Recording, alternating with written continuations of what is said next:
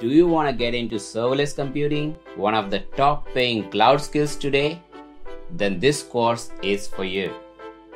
Do you want to get AWS certified? Yes?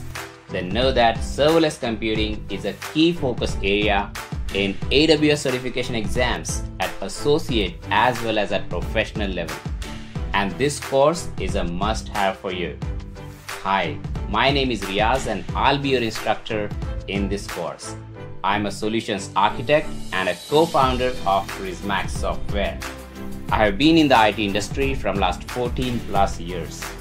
The number one goal of this course is to provide you with the most complete, comprehensive, yet cost-effective online resource to help you become the AWS professional that you have always dreamed of becoming. This course is packed with over 20 hours of hands-on tutorials, and together we'll build at least 5 serverless projects end to end. We'll explore every bit of syntax, step by step, so you understand exactly what we are doing and why we are doing it. By the end of this course, you will have mastered the AWS serverless architecture and you will become confident to take on real-world serverless projects. We'll learn serverless computing from scratch. We'll dive into it from scratch and then we'll dive into all its core features and into many advanced features as well. We'll learn how it works, why we use it, and how to use it. We'll begin with AWS Lambda and API Gateway and cover everything from DynamoDB, step functions to AWS SAM, the serverless framework, CI/CD tools, serverless best practices, serverless architecture patterns, and everything in between. We'll not only discuss this stuff, we'll implement it together step by step. We'll build serverless workflows, process streaming data, set up authentication and authorization, build serverless APIs, serverless web app, Android and iOS mobile apps, an Alexa skill, an IoT app, and so much more. Step by step, all in this one course.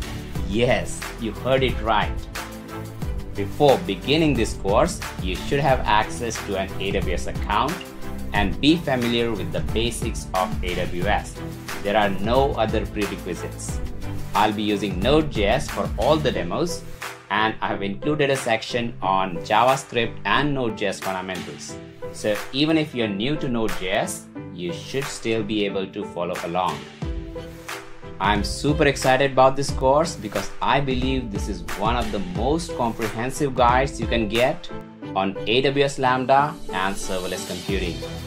I designed this course as the course I wish I had access to when I was learning. And it was a lot of fun creating this course. And I'm sure we'll have a lot of fun together as we go through this course. So let's start.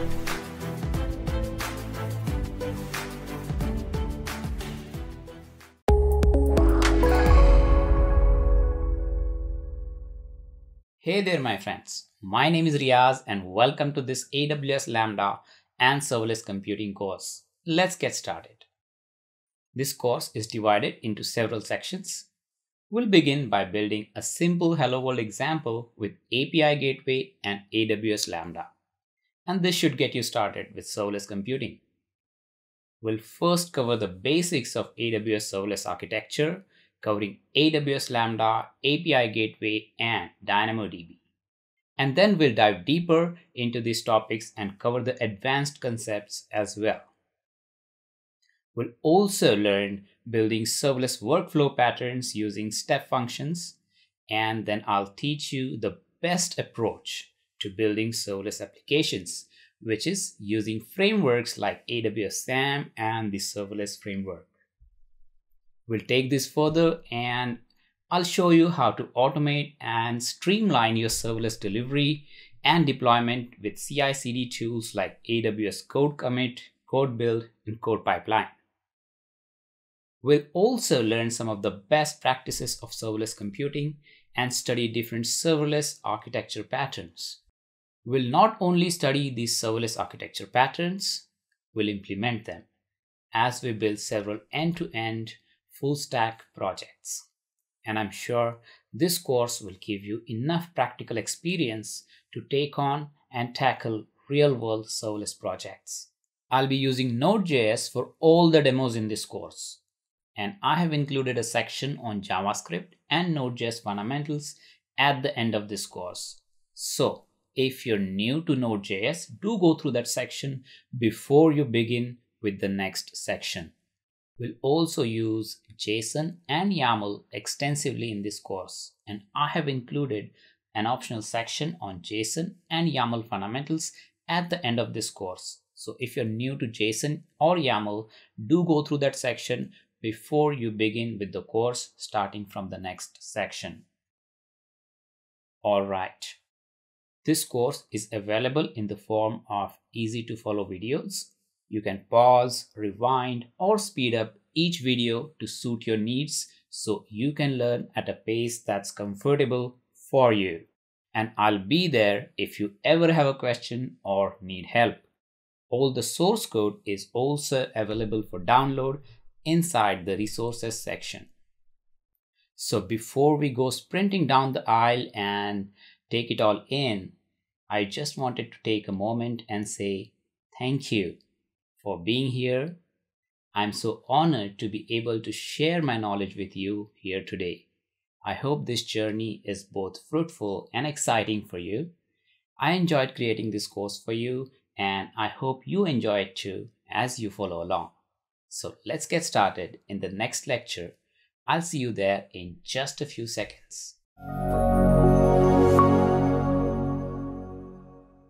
In the recent years, computing technology has been evolving at a phenomenal rate.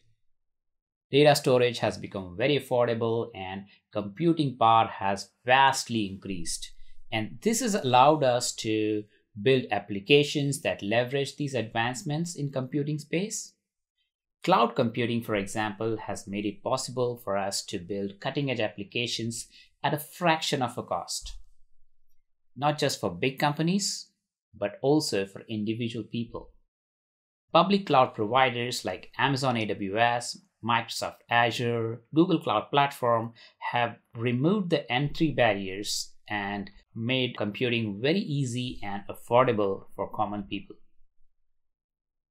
Having said that, the modern day applications demand high level of power, high level of compute power, as well as speed. For example, if your Facebook app doesn't show you what you need to see as soon as you open the Facebook app, most of you might simply close the app and move on.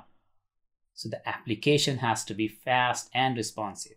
And at the same time, it must be scalable with almost no downtime. Serverless computing is this new trend in cloud computing, which attempts to solve many of these challenges. Serverless computing will help you build next generation of systems that can handle demanding workloads and scale indefinitely without having to provision or manage any servers. Now, if you look at the traditional architecture, there are several activities and tasks that you must perform in order to run any particular application. First, you got to create and set up servers, install operating systems, install and set up databases, manage software patches and hardware updates, manage capacity and scaling, manage high availability through load balancing, and so on.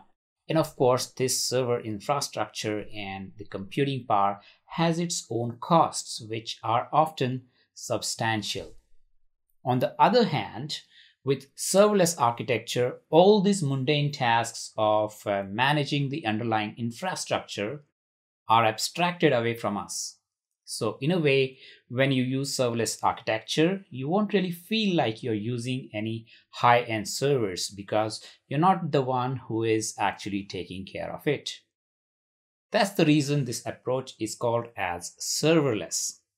That means serverless computing still uses servers, but you no longer have to worry about managing them or worry about the uptime, availability, or anything that has to do with the infrastructure part. With serverless, you kind of get to be more productive. you can completely focus on writing your code without having to worry about the underlying support system.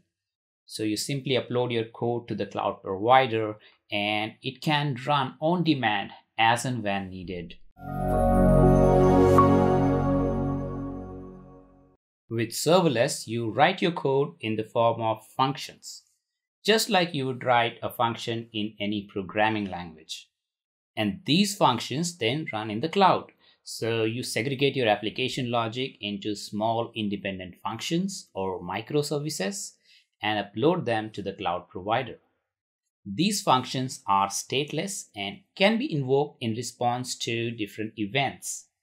These events could be file uploads, database updates, in-app activity, API calls, website clicks, sensor outputs, just like those from IoT devices, and so on.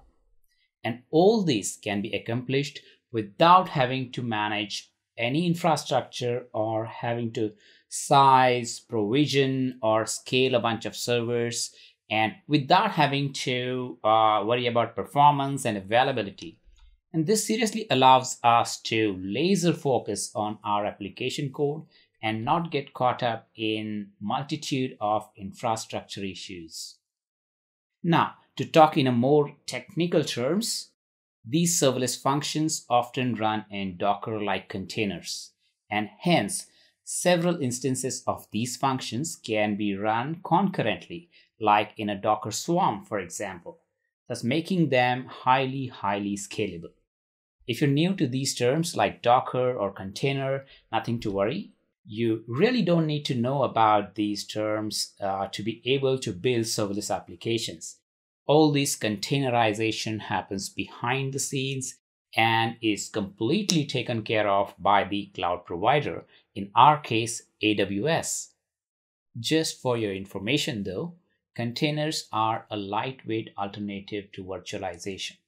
They allow you to run your code in isolated, pre-configured environments. All this, however, is abstracted away from us when we build serverless applications in the AWS cloud. So no need to break your head if this is new to you. In this course, we'll go over everything that you need to know to master serverless computing. So please hang in there. You will have more clarity as we build our first serverless application in the next couple of minutes. So in a nutshell, serverless means event-driven computing using small, independent, stateless functions running inside containers in the cloud. That's the short definition of what serverless is all about. So you have your code running on the cloud platform, AWS in our case, and whenever the triggering event occurs, the cloud platform spins up a container or initializes a container, loads the function in it, and executes the function.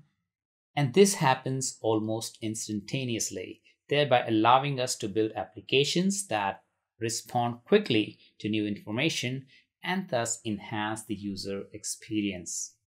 Once the function completes execution, it optionally returns a response back to the caller and then finally exits or shuts down.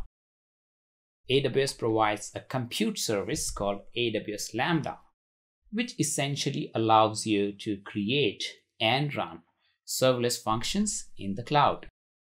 And in the very next lecture, I'm going to take you through a quick hands-on lab where we'll create a Hello World API using AWS Lambda and API Gateway.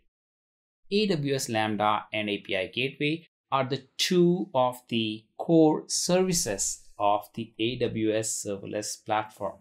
So if you're ready for a quick hands-on, let's jump in and get our hands dirty, and we start learning by doing.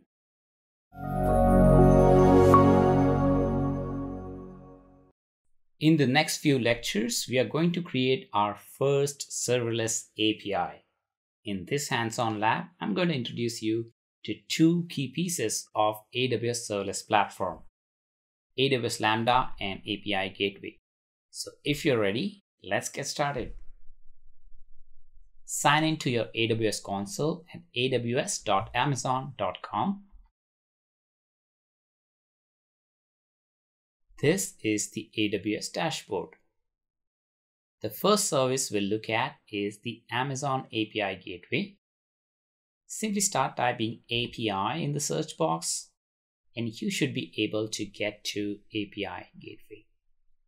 If you haven't created any APIs before in this account, this is the screen you're most likely to see. AWS does change its UI often, so you might see a different UI, but more or less it should provide you with a similar functionality. So let's get started.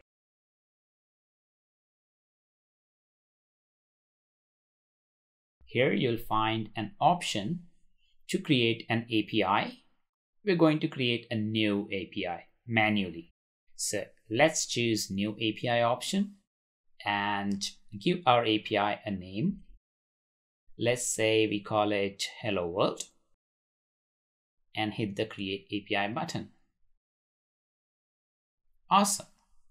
You'll now be presented with this resources screen where we create resources and methods for our API. Go to Actions and click on Create Resource.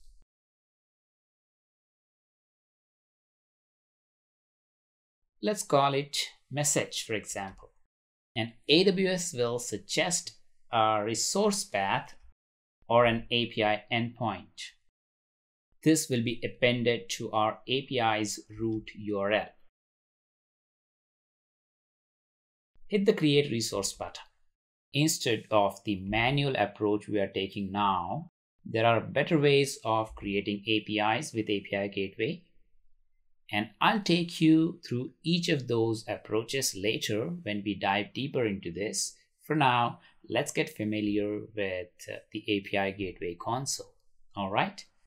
Once we have our resource created, we'll add a method to it. A method is an HTTP verb like get, post, patch, delete, and so on. So from the Actions menu, choose Create Method. And here you can choose any of the HTTP verbs. I'm going to choose the get method here, so we can test our API directly from the browser. Select the get method and click the checkmark button. We have a couple of integration types here. We have Lambda function, HTTP, mock, AWS service, and VPC link. What I'm going to do right now is select a mock response. So we simply hardcode and return a dummy response from within the API Gateway. Click Save. This will take us to the method execution screen. It does sound a bit scary when you see the screen for the first time, but don't worry, it's easy when you understand the idea. When we make an API call, the incoming request is passed from the method request block to the integration request block, where we map or transform the incoming request to the format that our backend understands. In our case, there is no backend since we are simply mocking a response using the mock integration type. The response received from the backend is then mapped or transformed in the integration response block to match the format that the calling application expects. And then the method response relays the response back to the client. We'll get to the details of each of these later. For now, let's mock a response by returning a hard-coded JSON string. Click on Integration Response here and expand this response for HTTP 200 status.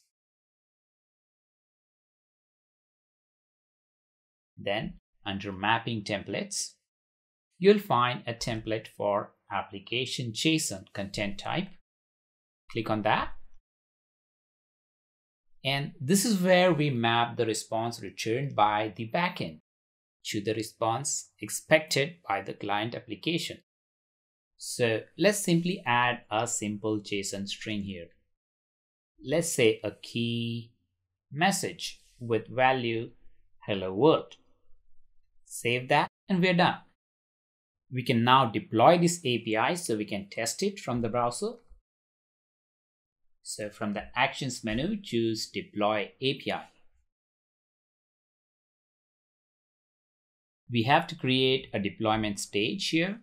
So we can have different stages for deployment, testing, and production pipelines, for example. So choose a new stage and give it a name. Let's say test, and click deploy. So now we are on the stages screen and our API has an invoke URL to call the API. And the URL also includes the name of our deployment stage. Let's click on this URL to open it in a new tab.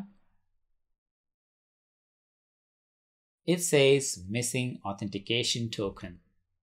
This is because this is the root of the API and there is no get method at the API root.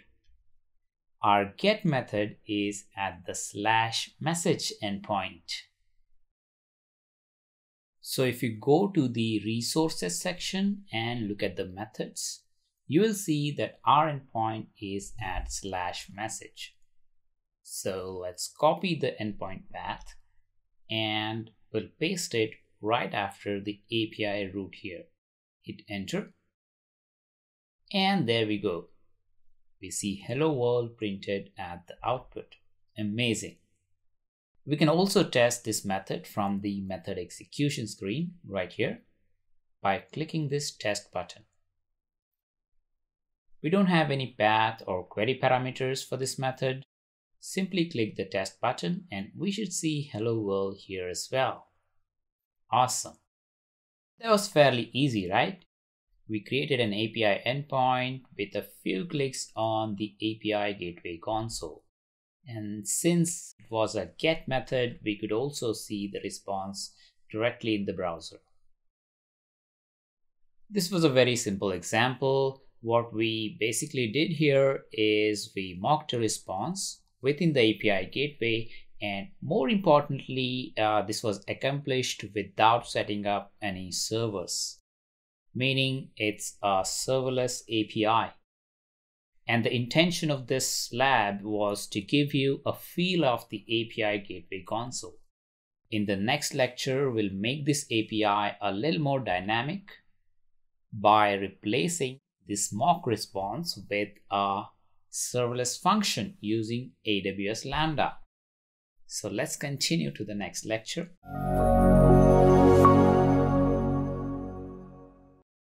In this lecture, we're going to create a serverless function or a Lambda function and hook it up with the API we created in the last lecture.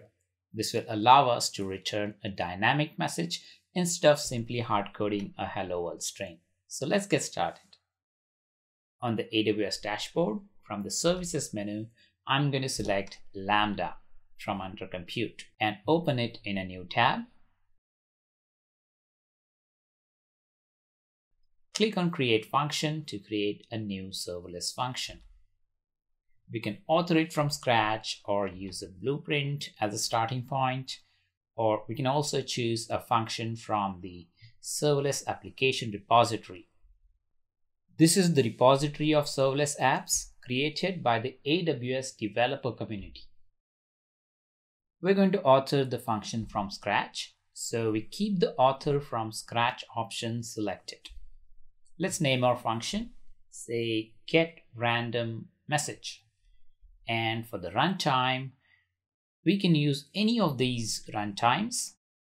We're going to use the Node.js for all the demos in this course.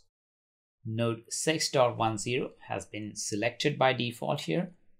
We can also use Node 8.10.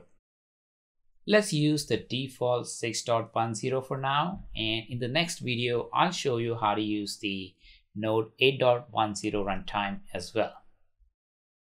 Then for role, we can choose an existing role or we can create a new role either from templates or we can create a custom role ourselves. We're going to create a custom role. So choose create a custom role option from the drop down And this will take us to the IAM, Identity and Access Management. We can either accept the default role name or change it. I'm going to change it slightly, just in case I have an existing role with the same name.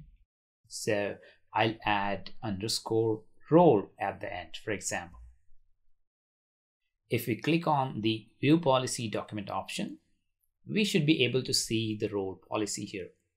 This policy simply grants access to CloudWatch logs, so our Lambda function can write logs to the AWS CloudWatch service. So click on Allow, and that's it. The role has been added to our Lambda function. Click on Create Function button to continue. Our function is ready now, and you can see that it has access to Amazon CloudWatch logs. If you scroll down, you can see the function code. It's using the Node 6.10 runtime, and handler is index.handler. Index.handler simply means a function named handler defined within the index.js file. So it's fairly straightforward. The event argument receives the incoming data from the triggering event. The context object sets the context of the function from the execution environment. Callback is the callback function that returns the response back to the caller. We'll look into the specifics of these arguments a little later. For now, we don't need either of these. So we'll create an array of few messages and return a random message as the function response. So let's declare an array variable called messages. And inside it, I'll add a few message strings. Let's say hello world, hello serverless. And I'm going to paste in some more strings that I already have with me, just to save some time.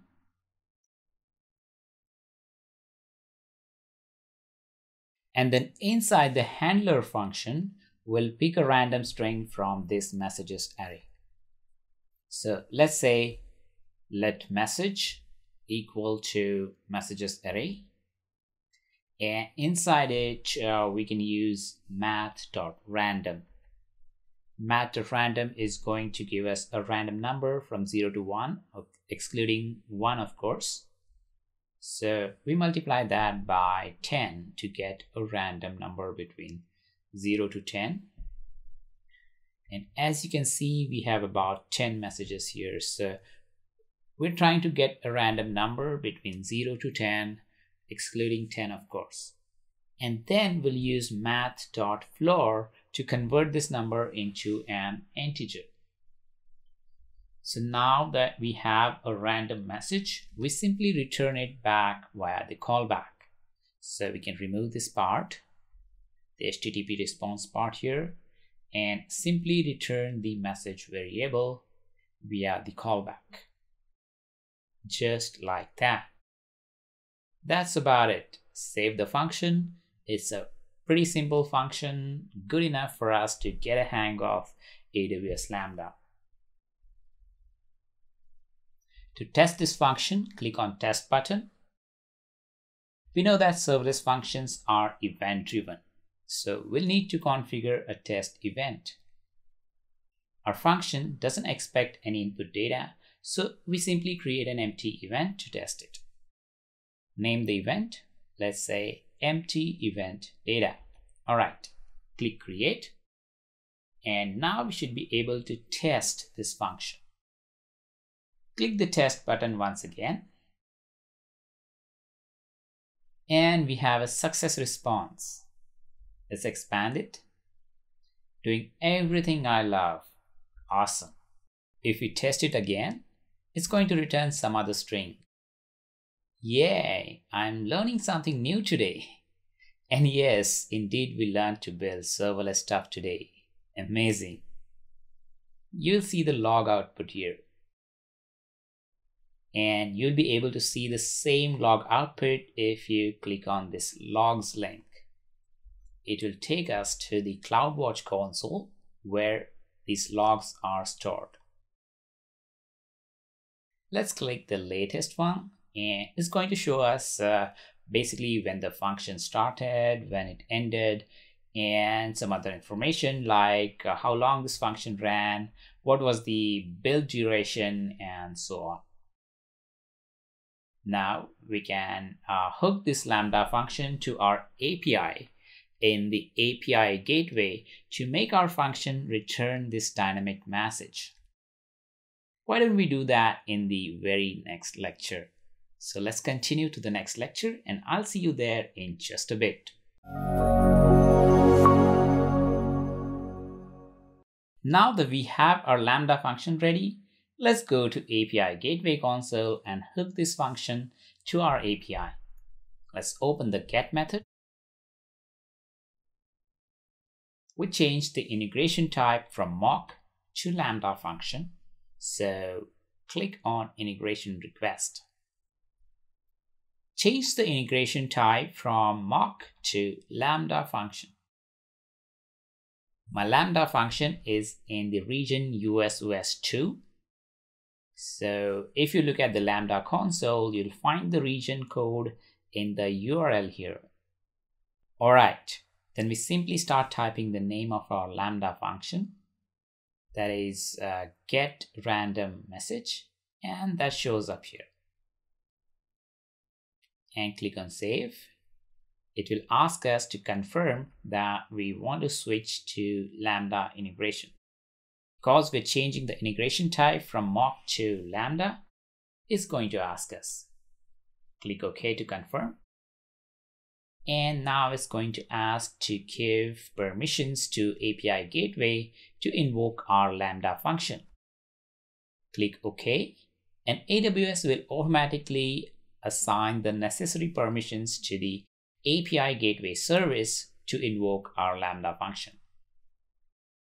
Let's go back to the method execution screen so we can test this new API. Click test. There are no parameters for this method, so simply click the test button. And we can see the response body. Over the moon. But now the response we see is slightly different from what we had earlier with the mock integration. It's a plain text string, and if you see the response from our earlier test, we see a JSON string or a JSON object with key message and a corresponding value. So we have to actually convert this Lambda response to JSON format. So let's go back in here and click on integration response. Expand the HTTP 200 status response. And under mapping templates, select application JSON content type. Here we have to specify the transformation rules to map the incoming data to the expected JSON format. We create a simple JSON string here, just like we did in the last lecture. We add a key called message, and in the value, instead of hard coding, we pass the body of the Lambda response, the response we received from the Lambda function. We can access the Lambda response body using $input.body. Just like that.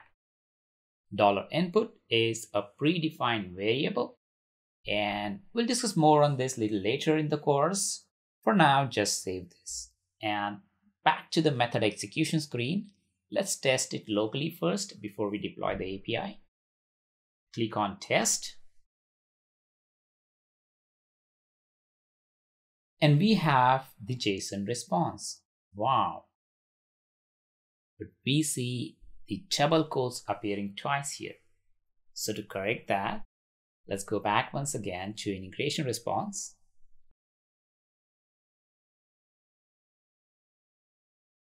And we can just remove these quotes here. Save, and let's try it again.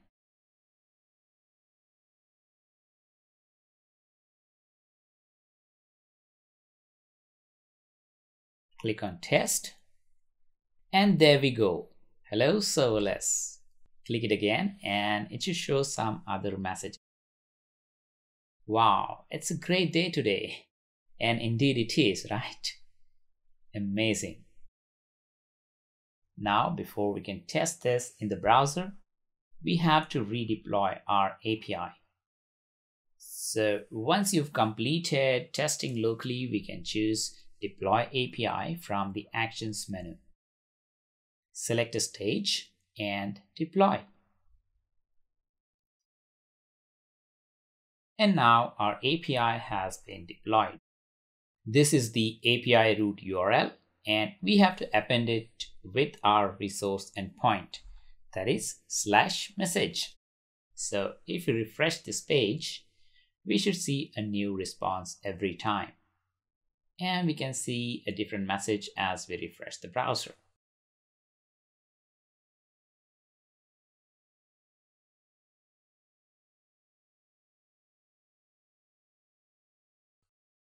World at my feet. Over the moon. Amazing. I hope you're over the moon as well. So I hope this quick hands-on on AWS Lambda and API Gateway has you pumped up and excited and made you interested to learn even more about this amazing world of serverless computing. And if it has, let's continue further and we'll dig into this even deeper. So thank you for joining me here, and I'll see you in the next lecture in just a few seconds.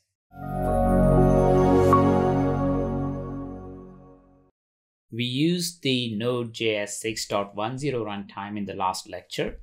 So I'm going to quickly show you the same example using Node.js 8.10 runtime. So inside the Lambda function, we simply switch the runtime from 6.10 to 8.10. Save the function, and it's still going to work because this JavaScript code is valid in Node.js 8.10 as well. So let's test it out. And we can see that it's working well. And if you wanted to use the async await feature that's supported by this new Node.js 8.10 runtime, you can do that as well. So what I'm going to do is simply add async here before the function definition. And in that case, we won't have a callback, so we remove the callback.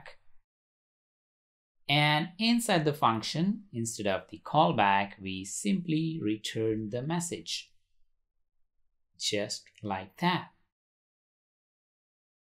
We don't need to await anything here, so I'm not going to use the await operator.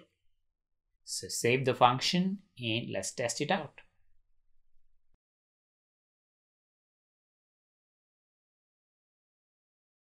And it's working fine, so it's still a great day today.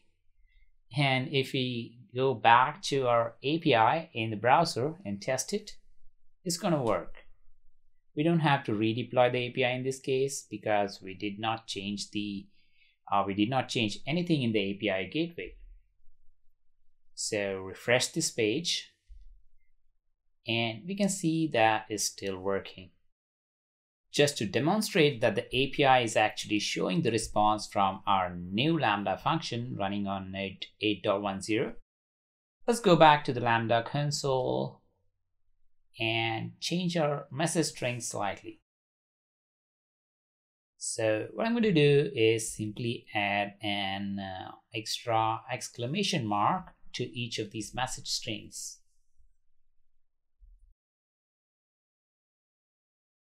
Save the function. And now if we refresh the browser, we should see messages with 2 exclamation marks. And it's working as expected. So it's still a great day today. Awesome.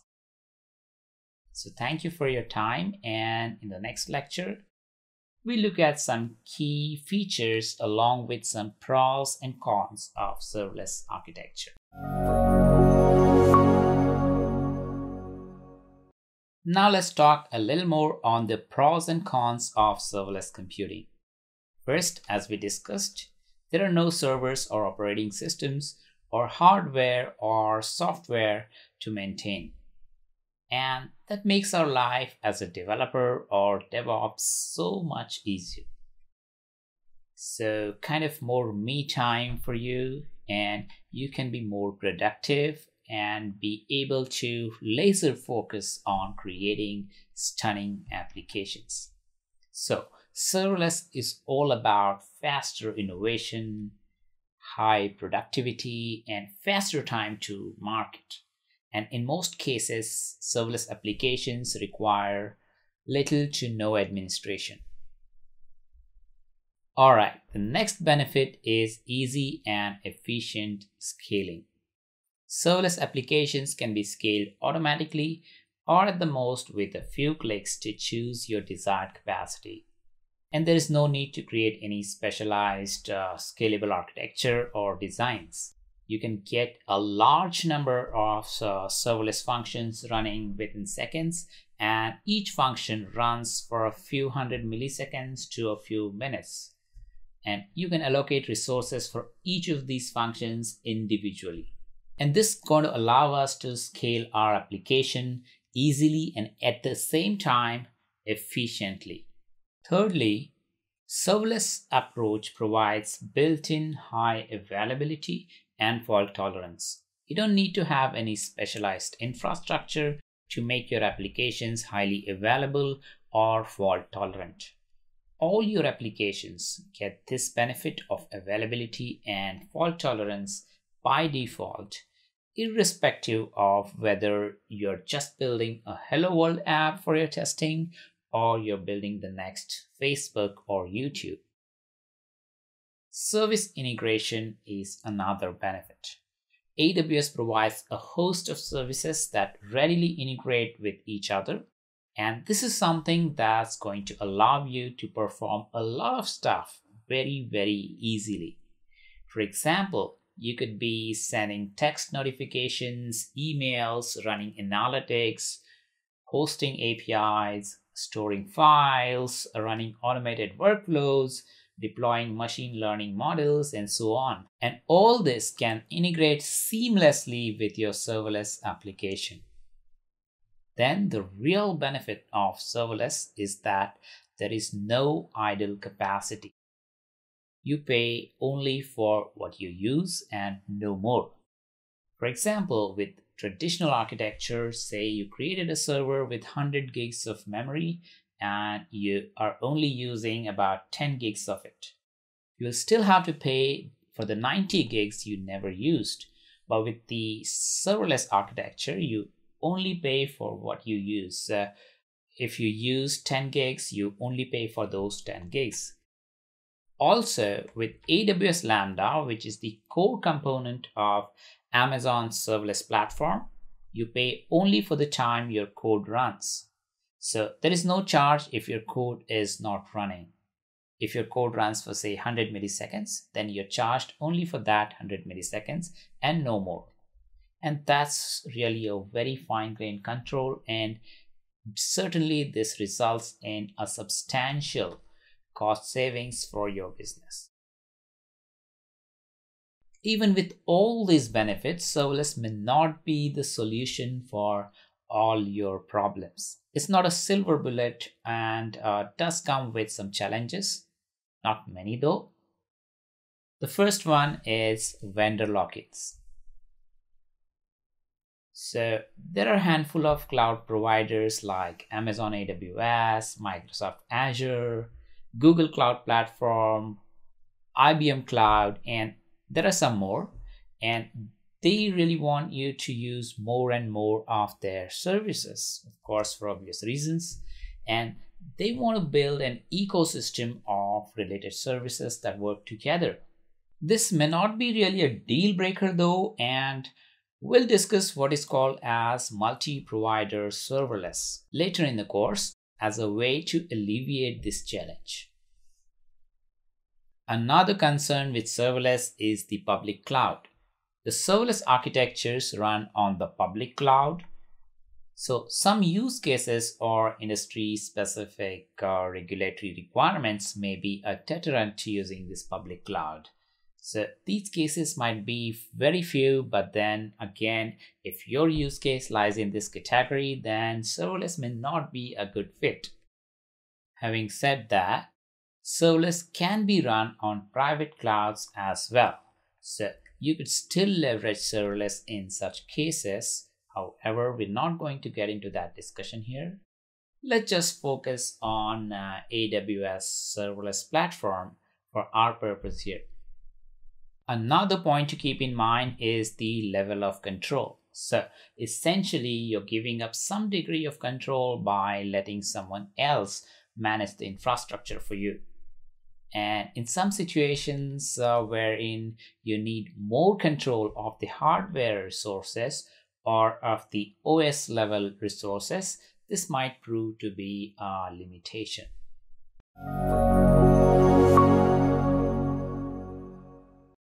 The core component of AWS serverless architecture is the compute service called AWS Lambda. Lambda lets you run your serverless functions in the AWS cloud. AWS Lambda was launched back in 2014, and that's when the idea of serverless was born.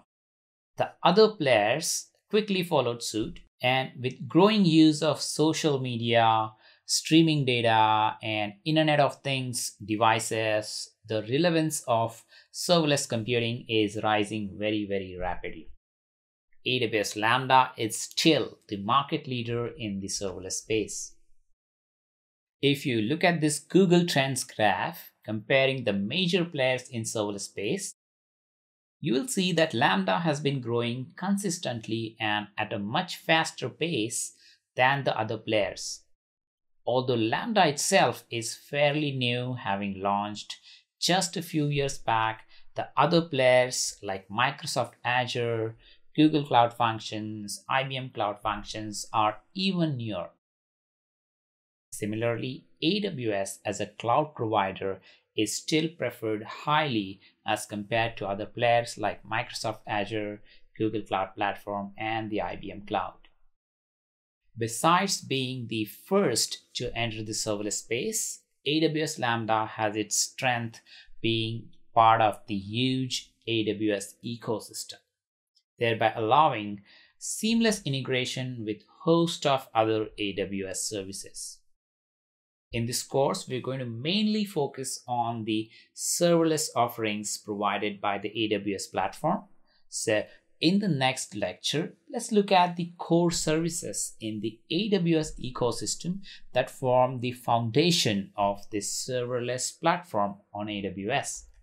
And we'll also talk about some additional AWS services that are popularly used along with the core services in the AWS serverless space.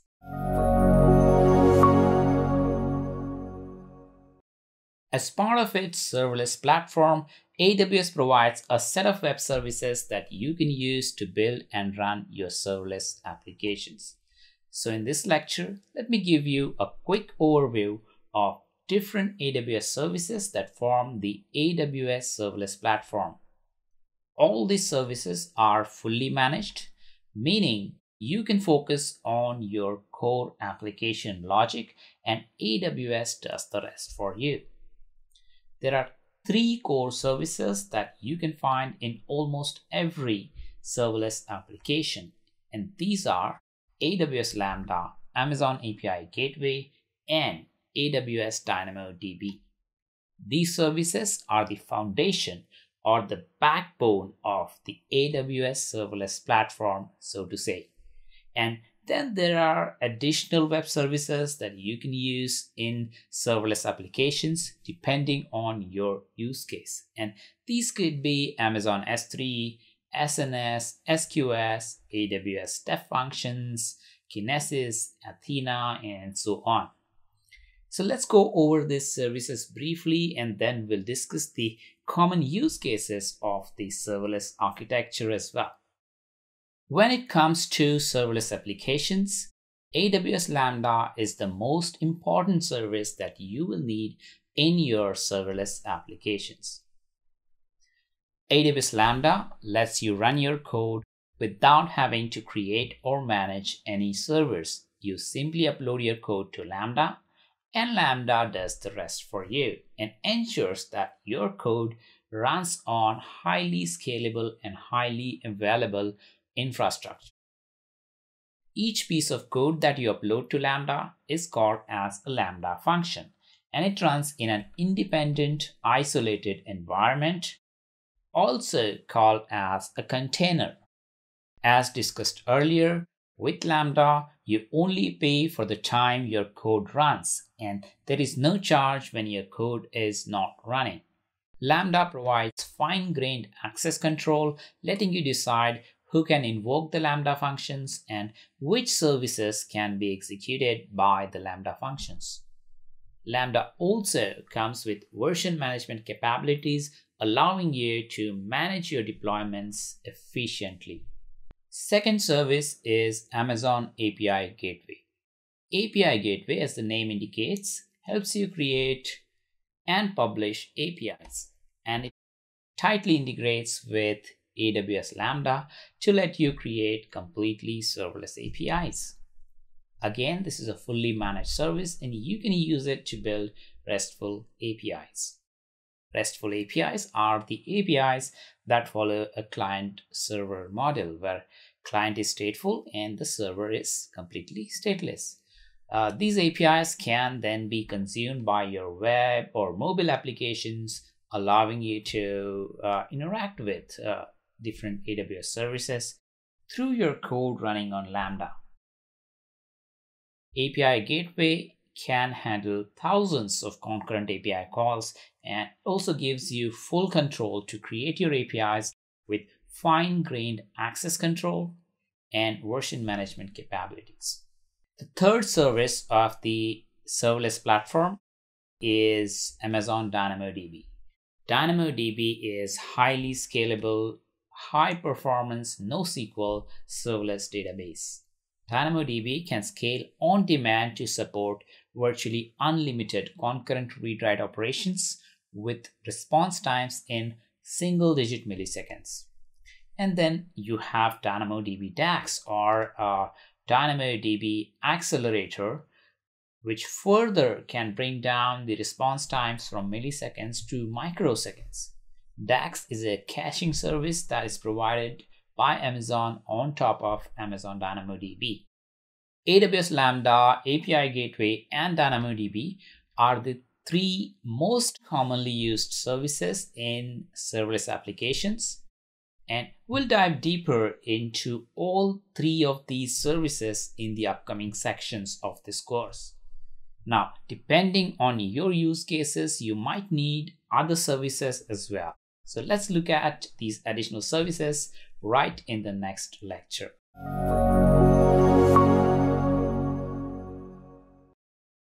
Amazon Simple Storage Service, or S3, is a very simple and intuitive web service that you can use to store and access your data from anywhere on the web and with fine-grained access control.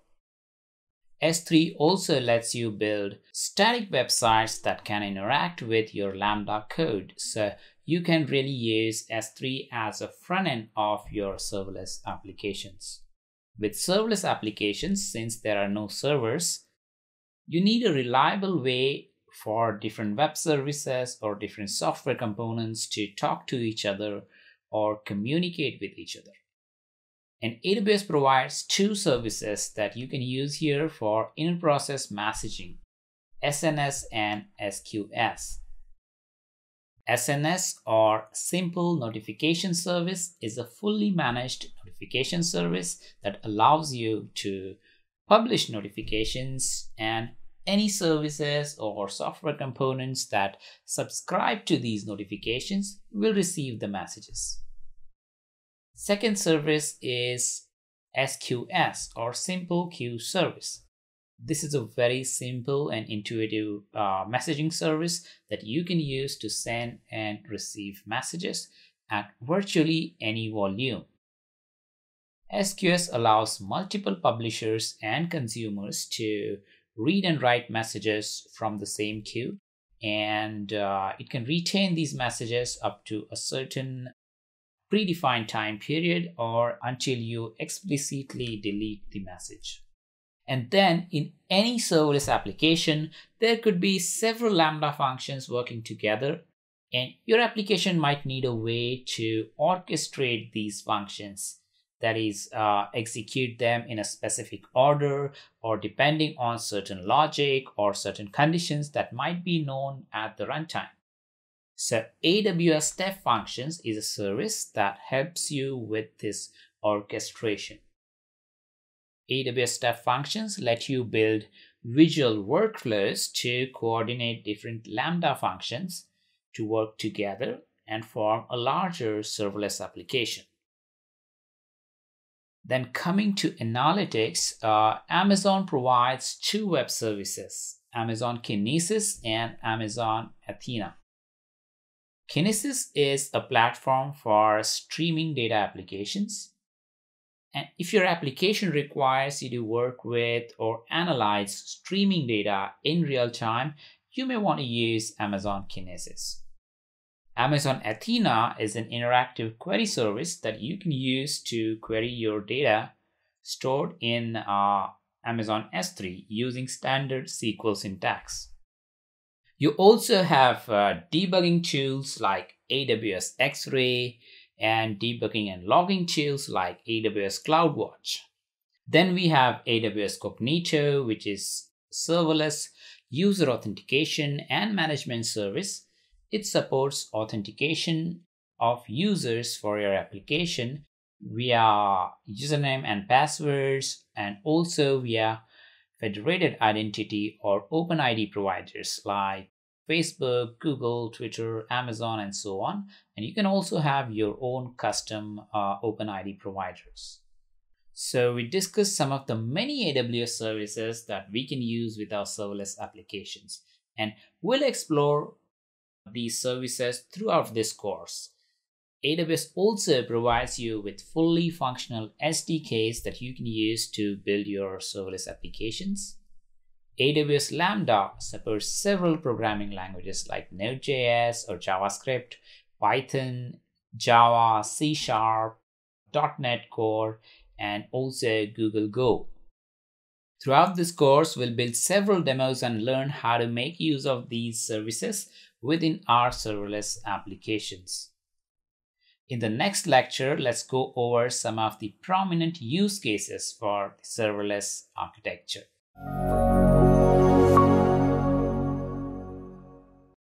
Let's look at some of the use cases for serverless applications. The serverless architecture allows us to build just about any type of application or backend service that you can think of. Let's go over some of the most common use cases where you can use serverless architecture. The first and the most prominent one is application backends. Serverless allows you to build backends for web, mobile, or even IoT applications. And later in this course, we'll build all these three types of backends together with hands-on.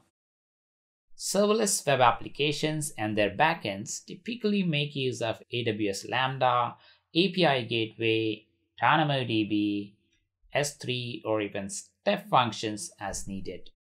End users might interact with your applications through web, mobile smartphones, or even IoT devices. And these front ends act as event sources to trigger our Lambda code. Each incoming request from the end user is typically received by one of the endpoints exposed by API Gateway. API Gateway then triggers a call to Lambda function, and Lambda function then coordinates with different web services like S3, DynamoDB to generate a response, and then returns that response back to the end user, possibly through the same channel like API Gateway. Amazon S3 can also be used to create the app frontends in this case. These frontends are wired to the serverless backends by means of the APIs that we create using the API gateway. Such applications could have very unpredictable usage patterns with, for example, periods of extremely high user traffic followed by minimal to no traffic, and your application must be geared to handle these spikes in traffic without the need for any expensive infrastructure. With AWS Lambda, your applications can scale on demand and you pay only for what you use. And in most cases, such serverless applications require almost zero administration. Another use case for serverless architecture is real-time data processing systems or streaming data processing systems. You can use Amazon Kinesis or Kinesis Firehose with Lambda, DynamoDB, and S3 to create your real-time data processing systems. These systems typically have variable workloads, and serverless approach helps here by helping with the automatic scaling during high workloads and then scaling down and saving costs during the idle time. Amazon Kinesis is a service that lets you collect, process, and analyze real-time streaming data from multiple sources at absolutely any scale. And you can literally process terabytes of data every hour coming in from thousands and thousands of sources simultaneously. For example, social media streaming data from several sources can be loaded into Kinesis simultaneously and then processed in real time using AWS Lambda and DynamoDB. Kinesis also provides data analytics services that can be used to build real-time analytics applications. And later in this course, we go through the hands-on demos where we'll process streaming data from Kinesis as well as from DynamoDB streams using AWS Lambda.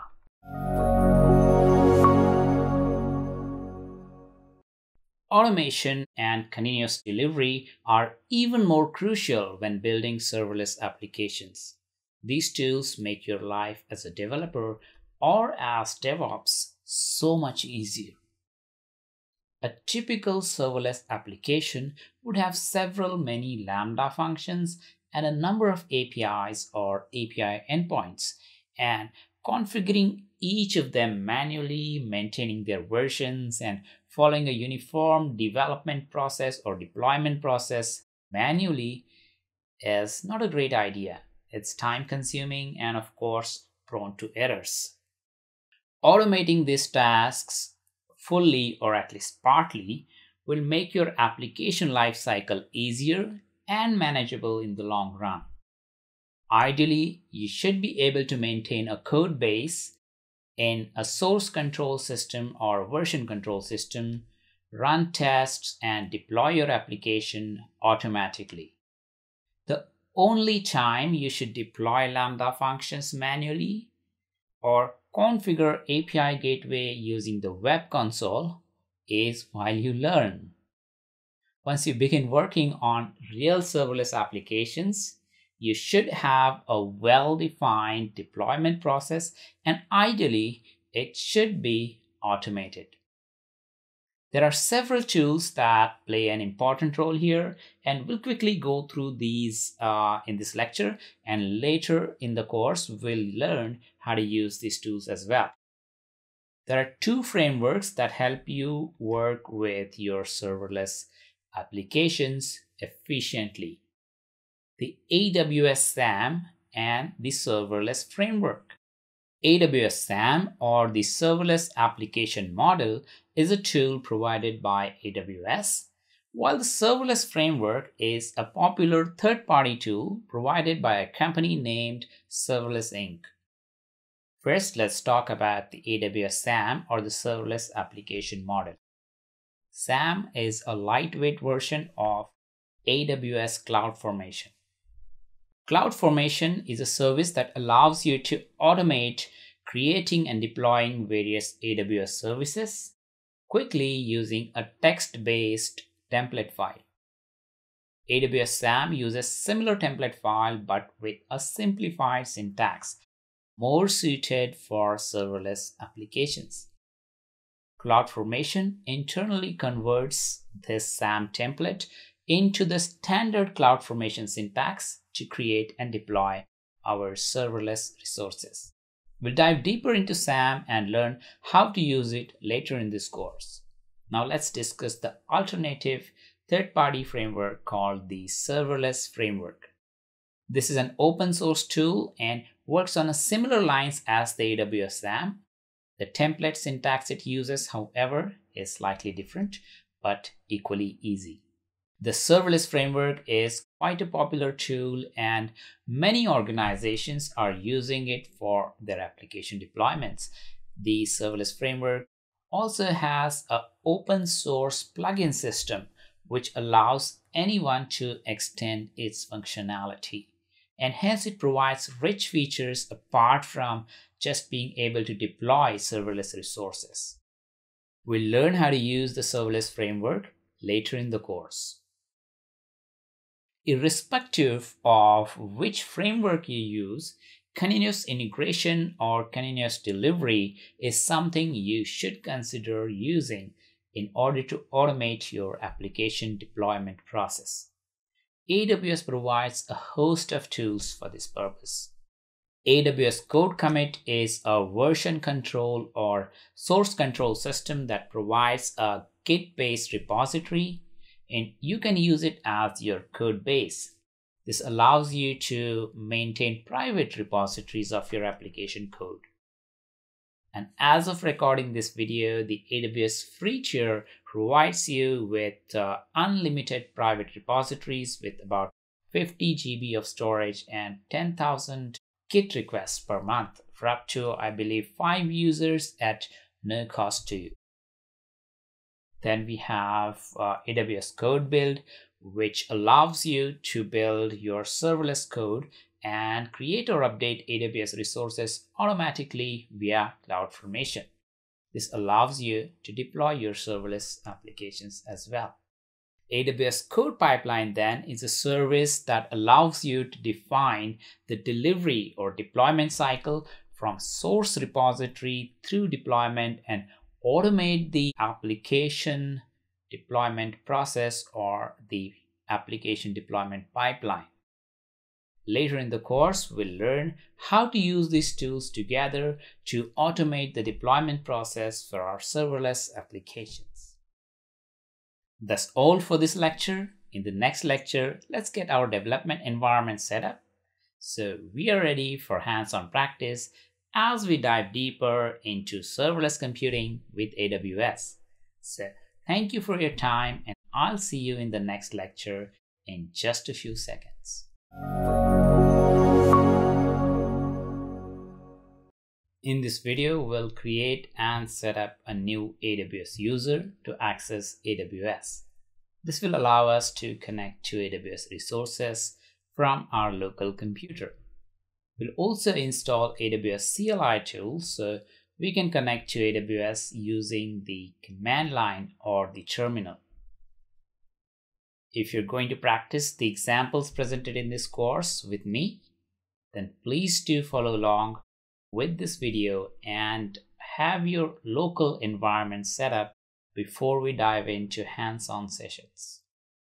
To get started, you'll need access to an AWS account. I'm assuming that you did the last Hello World example with me, and so you already have an AWS account. However, if you still do not have one, this is the time to sign up for a free AWS account on the AWS website at aws.amazon.com.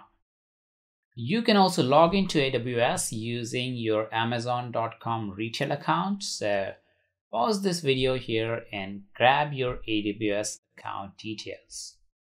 Once you have them with you, sign into the AWS console at aws.amazon.com and we'll continue from there. Alright, I hope you're logged into your AWS account now. So let's set up a new AWS user. It's fairly simple to do that. From the AWS console, search for IAM and open it.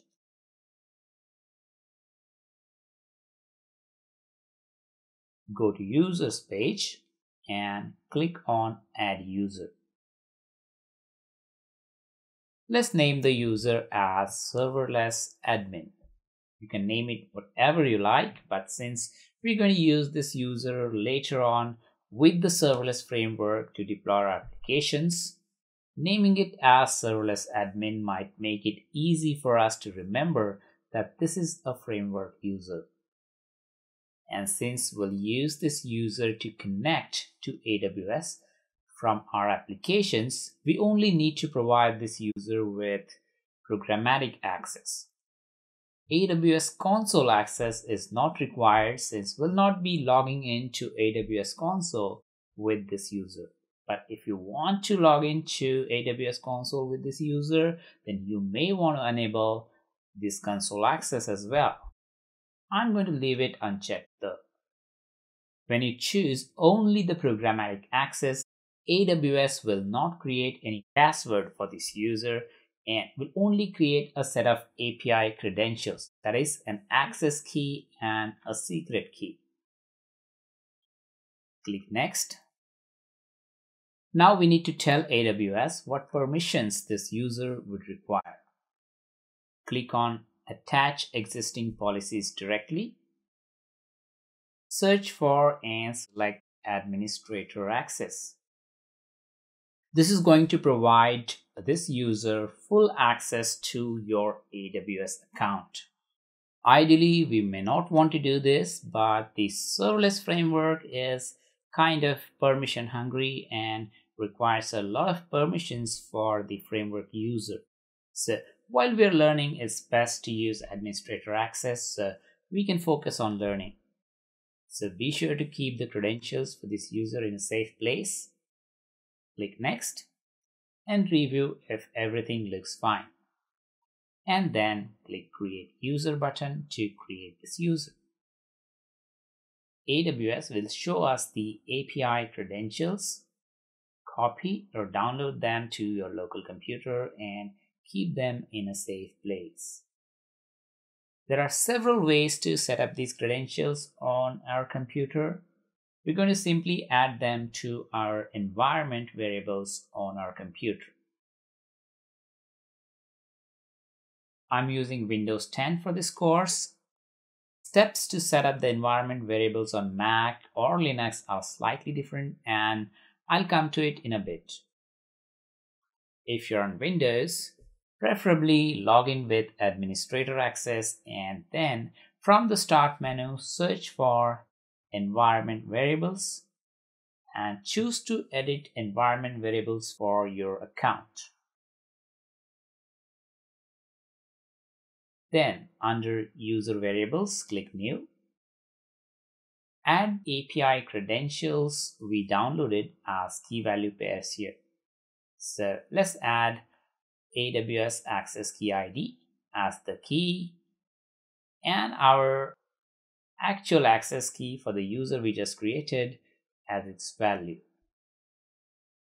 Similarly, we'll also add AWS Secret Access Key as key and our actual secret key for this user as its value. It's also a good idea to set up a default region, so let's add one more environment variable, AWS default region, and set this up with value for the default AWS region that you're using. I'll be using US West 2, and you could use the same or any region that's closest to you. You can choose a suitable region from the top right corner of your AWS Management Console.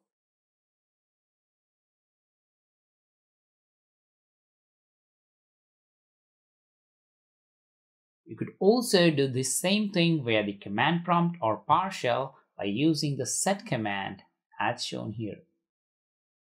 If you're on Mac or Linux, you can set up your environment variables via the terminal. So simply open up your terminal and use the export command as shown here. In the next lecture, let's install the AWS CLI so we can interact with AWS using the command line or the terminal.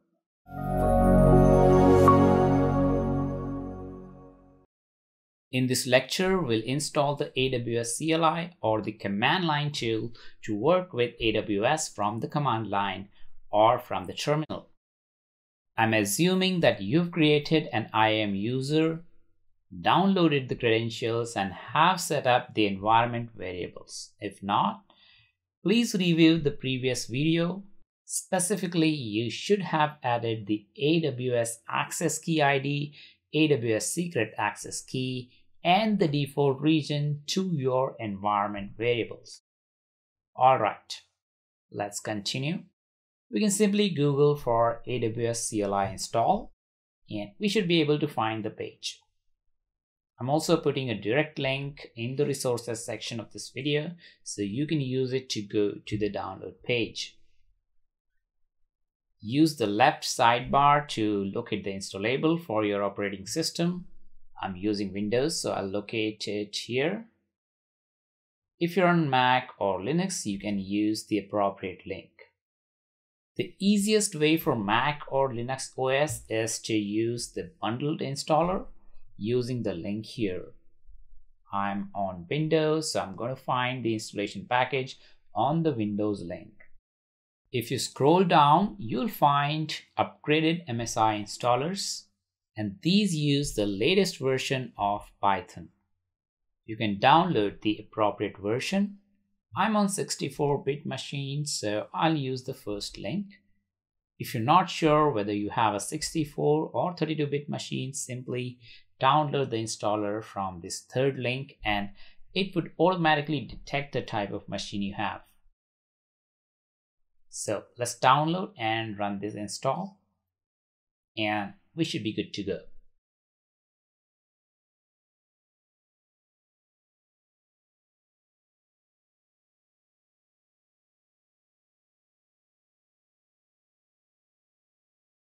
If you're on Windows, you can use the command prompt or PowerShell, and on Mac and Linux, you will use the terminal to run the CLI commands. An AWS CLI command always starts with AWS followed by the name of the service and then the name of the action that we intend to perform. And after that, we specify additional options relevant to the requested action. For example, if we say AWS help and hit enter, it would give us the syntax documentation for using this CLI. You can scroll down using the enter key and use Ctrl+C to exit. Similarly, if we say AWS Lambda help and hit enter, we would get the documentation for using CLI with the AWS Lambda service. You can find the same documentation over the web as well. Simply Google for AWS Lambda CLI commands, and the first results should take you to the appropriate page. I have also added the link to this documentation in the resources section of this video, so you can open it directly as well. That's about it. In the next lecture, we'll install Node.js, VS Code, and Postman.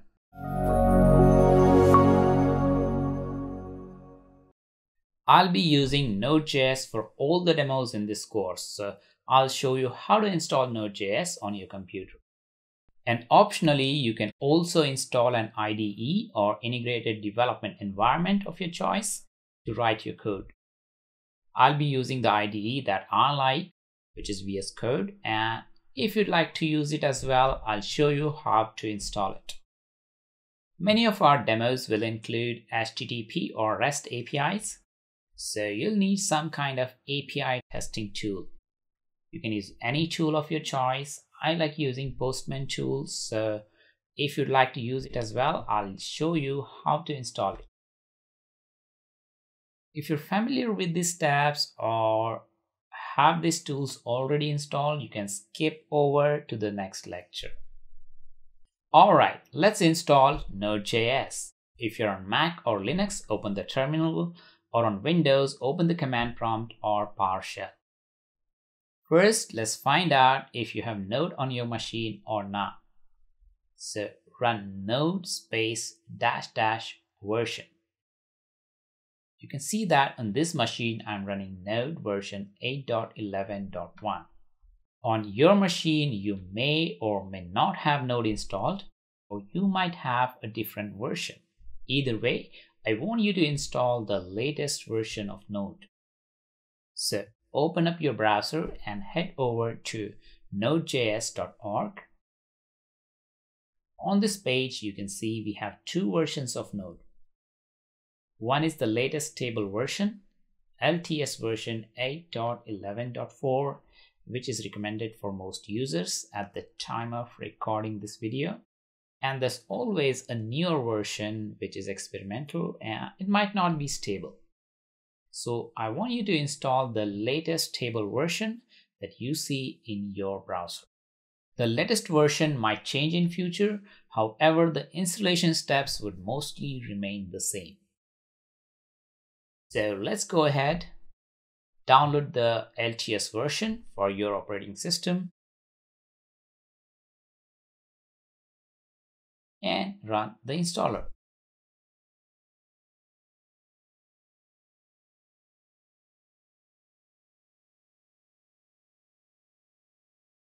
Simply follow the prompts and your installation will be done.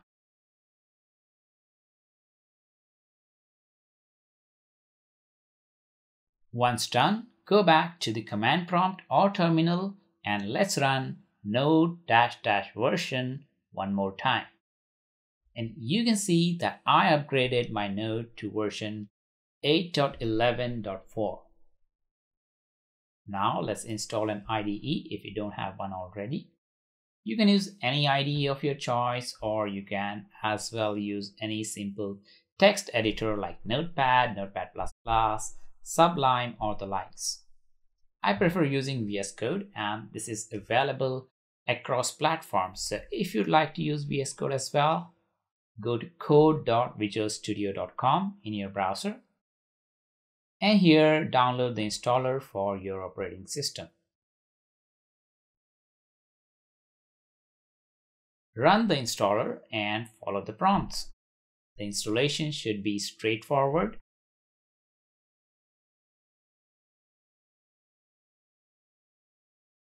Optionally, you can check the options to enable Open with Code context menu and associate related files with VS Code.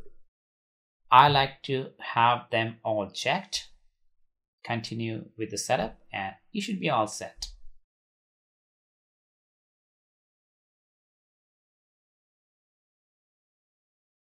We also need a tool to test our APIs, so we're going to install Postman app. You can also install the Postman Chrome extension if you like.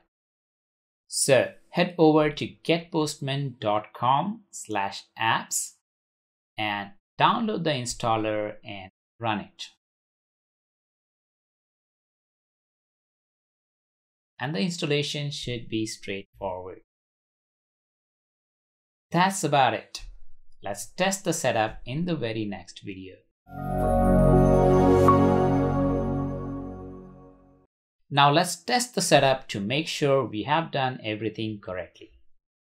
Open VS Code or launch command prompt or the terminal if you're using any other IDE. To open the terminal from within VS Code, simply run Ctrl backtick and run node -- version. You should see the Node version that we just installed.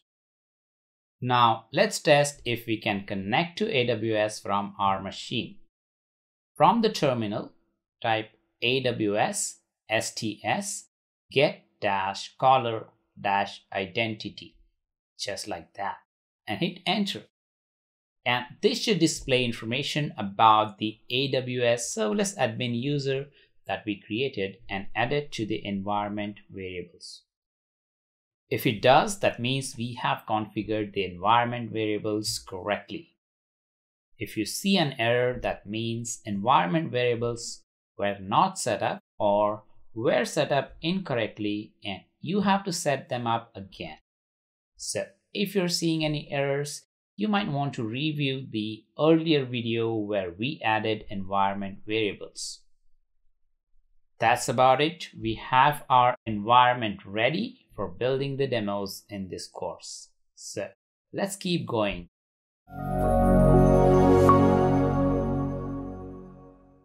Now we have our development environment ready, and we also have a fair idea of what we are going to learn in this course. So before we continue further, in this lecture, I'll share my recommended approach to taking this course so you can get the best value from it.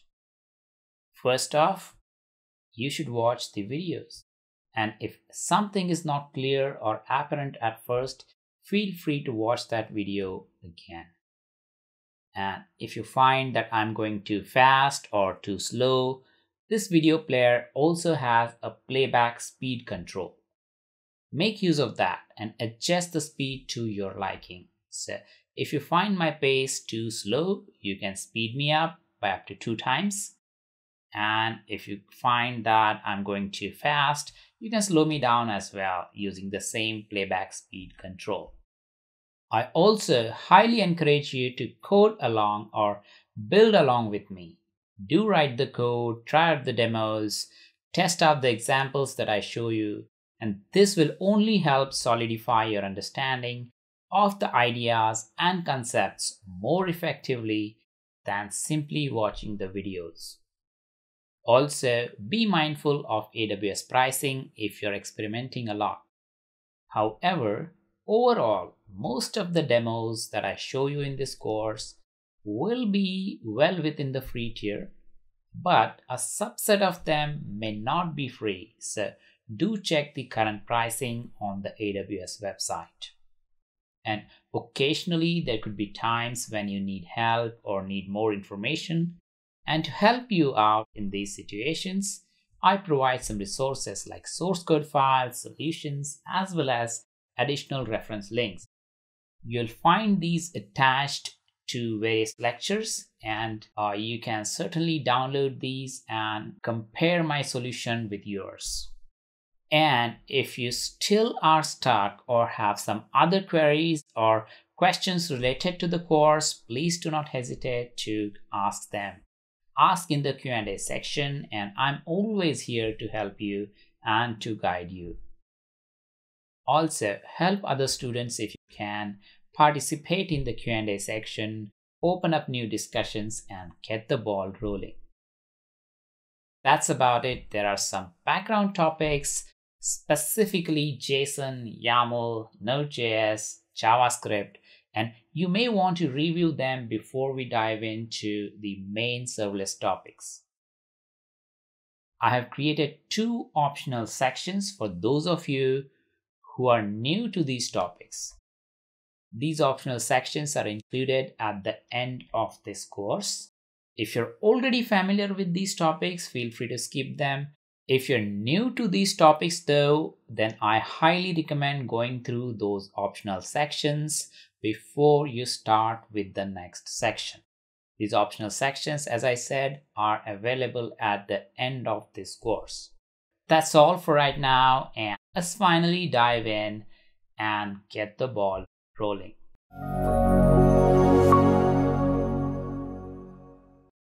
We already covered what serverless computing is, and I also introduced you to AWS Lambda in the very first section of this course where we created our first serverless function using Lambda. Just to summarize, serverless computing is a cloud computing execution model in which the cloud provider dynamically manages the allocation of infrastructure resources. So we don't have to worry about managing servers or any of the infrastructure. And AWS Lambda is an event-driven serverless computing platform or a compute service provided by AWS. The code that we run on AWS Lambda is called as a Lambda function. And As we saw in the hands-on lab we did in the last section, we can simply write these Lambda functions right inside the Lambda console. Or as we'll see in this section, we can also write them locally on our computer and upload them to Lambda. Later in this course, we'll also learn how to streamline this development process using frameworks like SAM, the AWS Serverless Application Model, or by using the Serverless framework. Once the code is deployed to Lambda, it's ready to run. And it runs whenever it is triggered by a pre-configured event source. Lambda functions can be triggered by numerous event sources like API gateway calls, S3 file uploads, changes to DynamoDB table data, CloudWatch events, SNS notifications, third-party APIs, IoT devices, and so on. And we're going to look at many of these examples in detail in the demo sections towards the end of this course. The Lambda functions run in containerized environments which spring into action only when triggered by an event source. So no resources are consumed and therefore there is no billing for the idle time.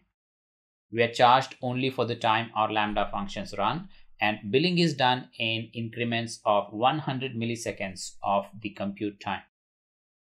So if a Lambda function runs for say 90 milliseconds, we would be billed for just about 100 milliseconds, while if it runs for say 200 milliseconds, then we'll be billed for that 200 milliseconds.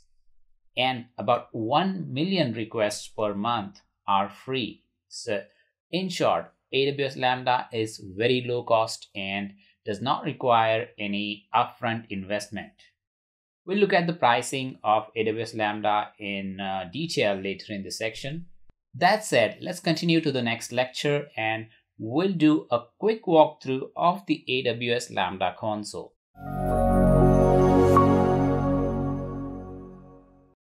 Welcome back. In this lecture, let's do a quick walkthrough of the AWS Lambda console.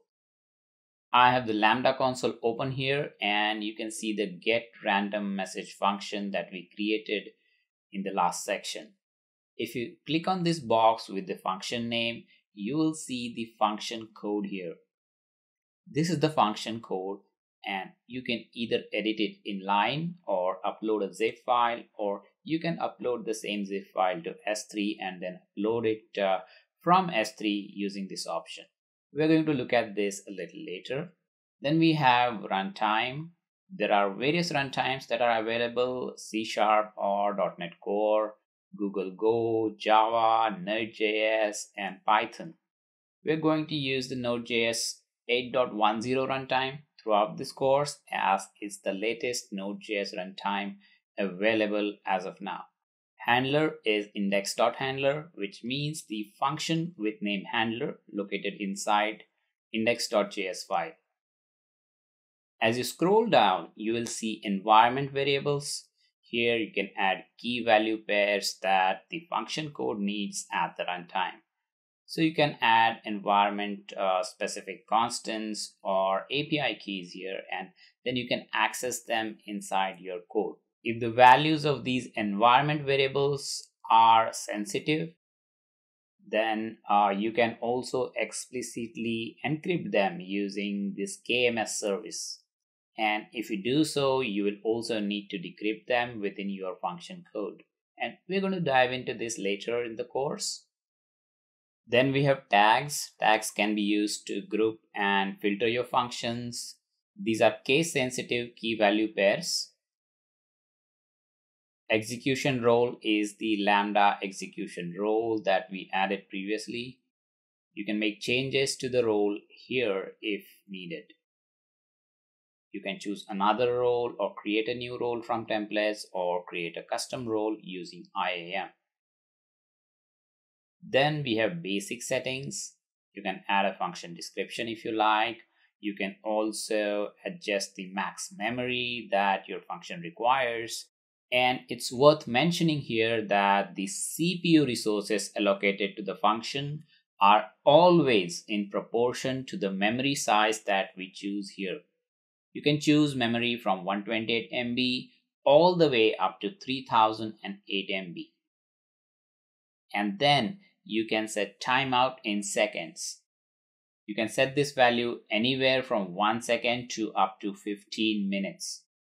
So maximum amount of time any Lambda function can run is about 15 minutes. This was earlier limited to 5 minutes.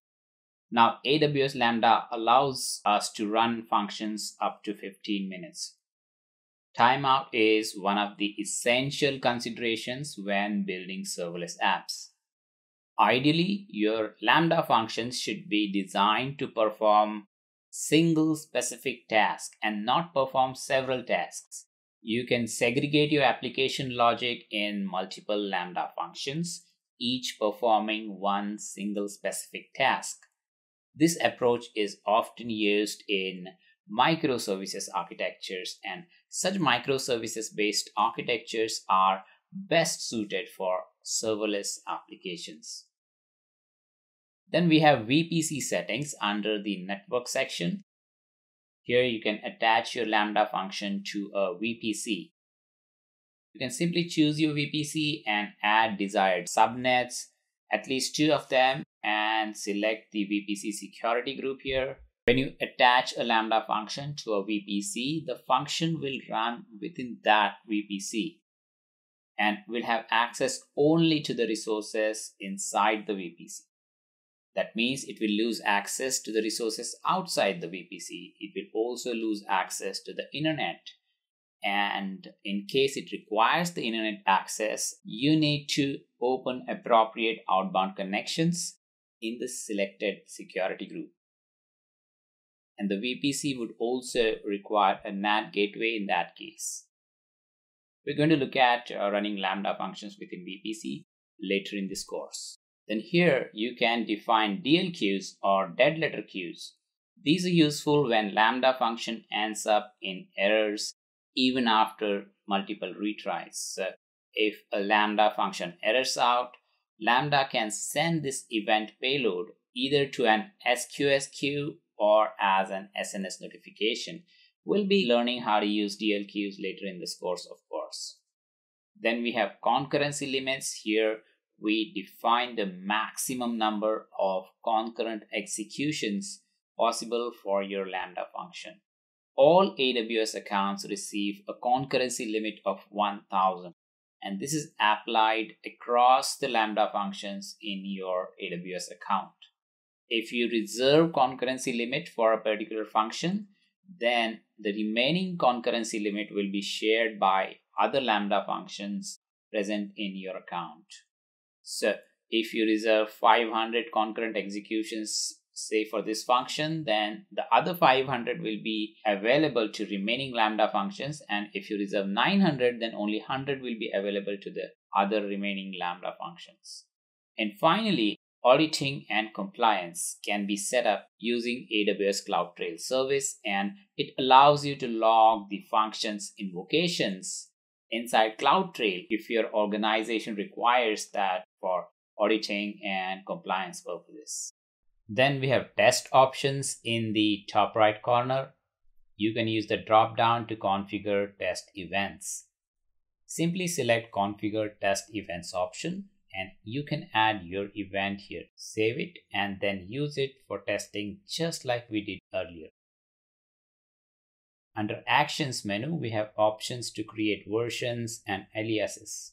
We'll deep dive into this later in the course. You can also delete or export your functions using these options here. If you click on Export, you will be able to download the function code as an AWS SAM file or as a zip file using this Download Deployment Package option. We'll learn about AWS SAM later in the course. Under qualifiers, you can choose the versions and aliases.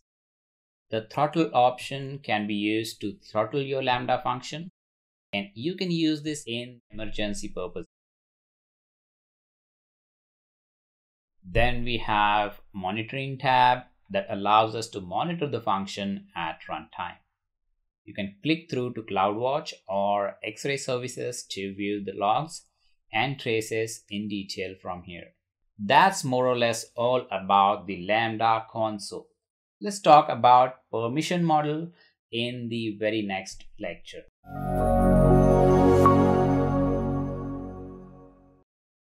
AWS Lambda uses a decoupled permission model. The service or event that triggers the Lambda function only requires the necessary permissions to invoke the Lambda function. Here you will see different triggers on the left. We have API Gateway event trigger added to this function. If you click on this box, you will be able to see and edit the trigger configuration below. And you can add more triggers from the left side. There are several event triggers that can trigger a Lambda function, and you can see them listed here. When you add an event trigger to your Lambda function, it's automatically assigned an appropriate IAM policy to invoke this Lambda function. This role is called as Lambda invocation policy or function policy. On the right, you will see the list of services our Lambda function has access to. Clicking on the box will show you the specific resources and actions that this function's code has access to. These permissions are called as Lambda execution role. And if you click on the key icon here, you will be able to view the invocation or function policy as well as the execution role assigned to this function. So in effect, there are two sets of IAM permissions applied here: the invocation permissions via the function policy and execution permissions via the execution role.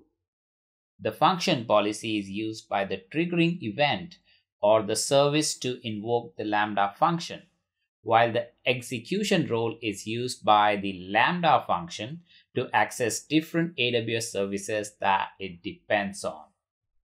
The function policy and execution role are independent of each other. Different event sources that trigger the Lambda function are not required to have the permissions that the Lambda function code requires to complete its job.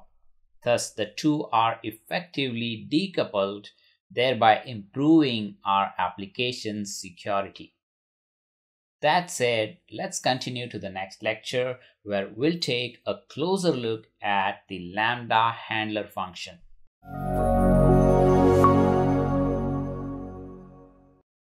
When we wrote our first Lambda function, we made use of the Cloud9 editor or the web-based editor integrated into the Lambda console. Now let me show you how we can write these functions locally on our computer and then upload them to Lambda. We'll also take a closer look at the Lambda handler function as we write our function. So I'm going to create a new folder here. Let's say greet me. And inside this, we'll create a simple Lambda function that takes in our name and language and greets us a hello in the chosen language. Before we do that, let's take a look at Lambda syntax in Node.js 6.10 and Node.js 8.10. Let's open this folder with VS Code, or you can open it with any code editor or IDE of your choice. We'll create a new file, say index.js. And inside it, let's write the Lambda handler. Exports.handler equal to event, context, and a callback. And inside the function handler, we write our code. And finally, we make a call to the callback function like so. This is Node 6.10 style or the callback style handler function. We can easily write the same handler using async await syntax that's supported by the latest Node 8.10 runtime. So let's look at the syntax for async await based Lambda handler. I'll copy this code, comment it out, and paste it below so we can change it. We simply add async before the function, and we won't have a callback argument in this case. So we remove it, and instead of calling the callback, we simply return the result using return statement, just like so. And now, since this is an async function, you can use the await operator to wait for any promises to resolve. So let's say I remove this and let's define another function. Say we want to resize images. So we write a function that returns a promise, constant resize image equal to some data, fat array function that returns a new promise that can either resolve or reject. And inside this, we have some processing. And finally, if there's an error, we reject the promise with the error. Otherwise, we resolve it with the result. This is a typical function that returns a promise, and we can call it inside our Lambda handler. So constant data equal to event.data, and then we can call resize image function followed by a then block. But since our Lambda handler is declared as an async function, we can make use of the await operator. So we can simply say let new image equal to await resize image. And finally, we can return new image. This is how we can write Lambda handler using the async await syntax. This syntax is only supported in Node.js Runtime 8.10 and above. And we'll be using this syntax throughout this course for all the demos. Irrespective of the type of handler you use, whether callback style or async await style, there are two important arguments to the function handler: event and context. The event object is dependent on the event source. So the structure of this event object varies from event to event, and it acts as a source of input data for our Lambda handler. And context is what sets the general environment for our Lambda function. So you can use the context object to retrieve information about the context in which the function executes, like the function name, remaining time, memory limit, and other additional information. So I'll clean this up and let's continue to the next lecture. In the next few lectures, we'll look at the event and context objects in more detail. In the last lecture, we saw that a Lambda function can have two arguments, event and context. In this lecture, let's understand the event object in little more detail. The event object holds the input data or input parameters that we want the Lambda function to act on. The structure of this event object depends on the event source. We have these different event triggers that can be used to invoke our Lambda functions, and each of these triggers will send the event data in a particular structure, as we'll see in this lecture. Lambda supports two invocation types, synchronous and asynchronous. The invocation type, whether synchronous or asynchronous, depends on the event source. For example, an S3 event is always asynchronous, while an API gateway or Cognito event will be synchronous. And we cannot control this. However, in cases where we invoke the Lambda function through our own application using the invoke method of the AWS SDK, for example, we can choose the invocation type, either synchronous or asynchronous. Then we have two types of event sources: push-based events and pull-based or poll-based events. Push-based events push the event data to Lambda in order to invoke the function. On the other hand, in case of pull events or poll-based events, Lambda polls the event stream to look for the event data. Example of push event is an S3 event or an API gateway event.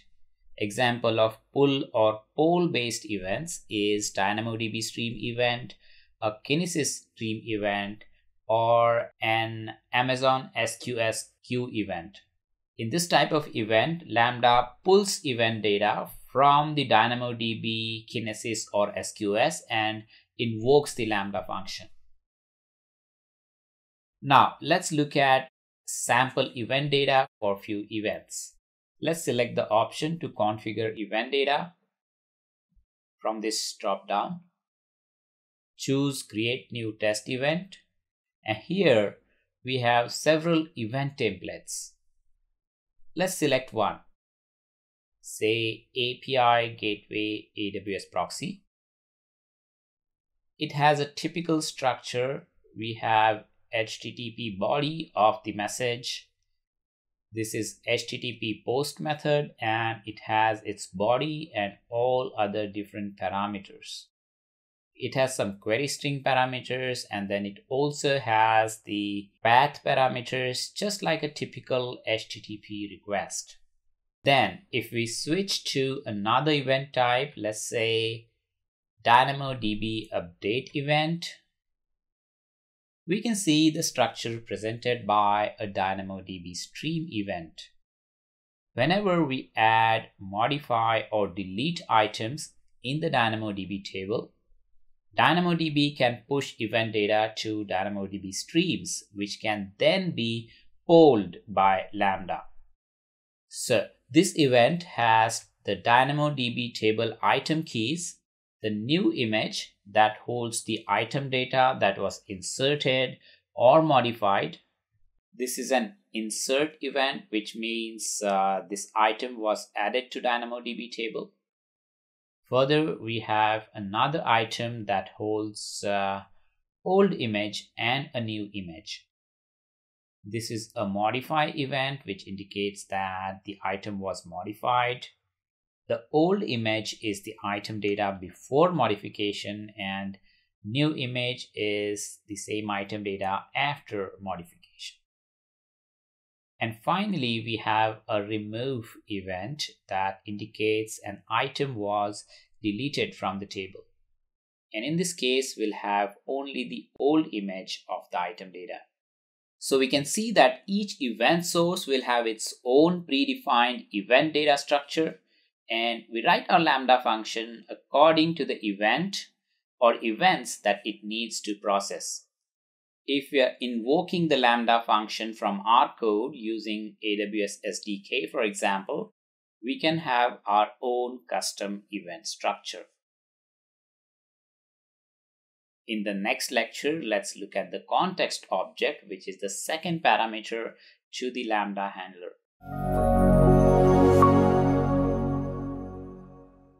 In the last lecture, we looked at event object, which is the first parameter to any Lambda function handler.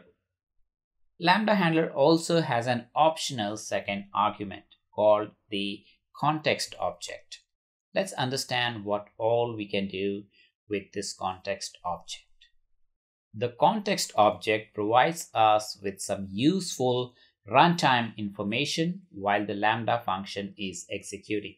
For example, we can use the context object to find out how much time is remaining before the Lambda function times out, what CloudWatch log group or log stream is associated with the Lambda function, what is the AWS request ID of the current invocation of this Lambda function, and so on. This context object provides different methods and properties which we can use to get this runtime information.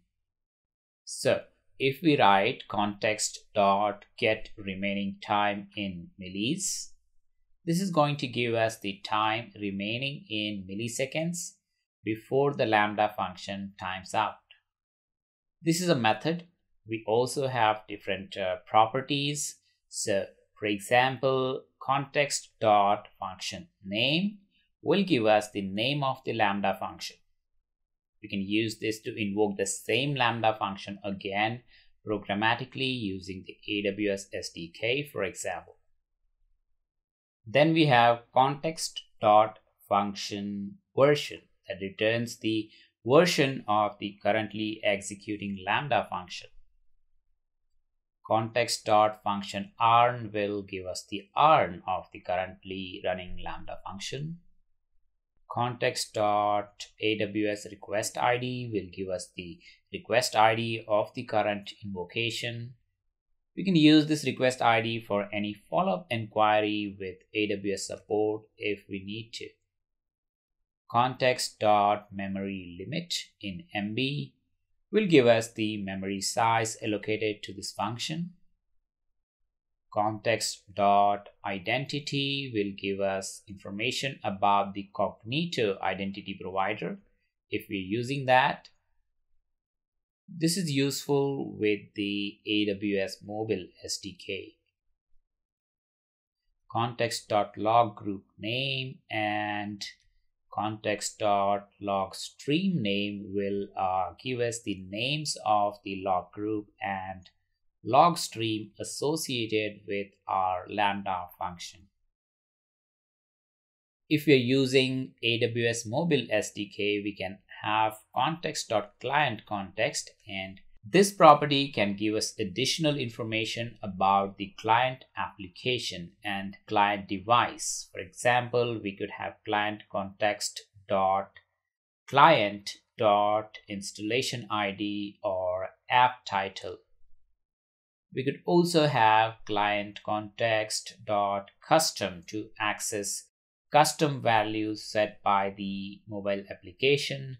For example, we can access environment variables with env.platform version or make or model and so on.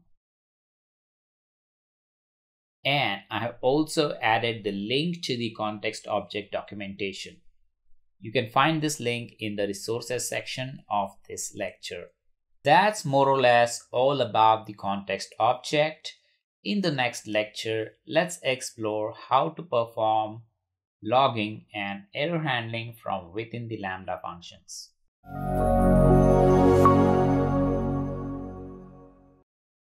Now, let's quickly look at error handling and logging in this lecture. First, the error handling. If you're using callback style Lambda handler like so, then you can throw errors using the first argument to the callback function. So we could have constant error equal to new error, and error occurred, and you can pass the error as the first argument to the callback function. And if you're using the async await type Lambda handler, then you can simply throw an error using a throw statement like so. And of course, you can wrap your code within a try-catch block for better error handling. If you want to print the error message to the console, you can use console.error like so. Similarly, we could have console.log like so to output a log message, or console.info for informative message.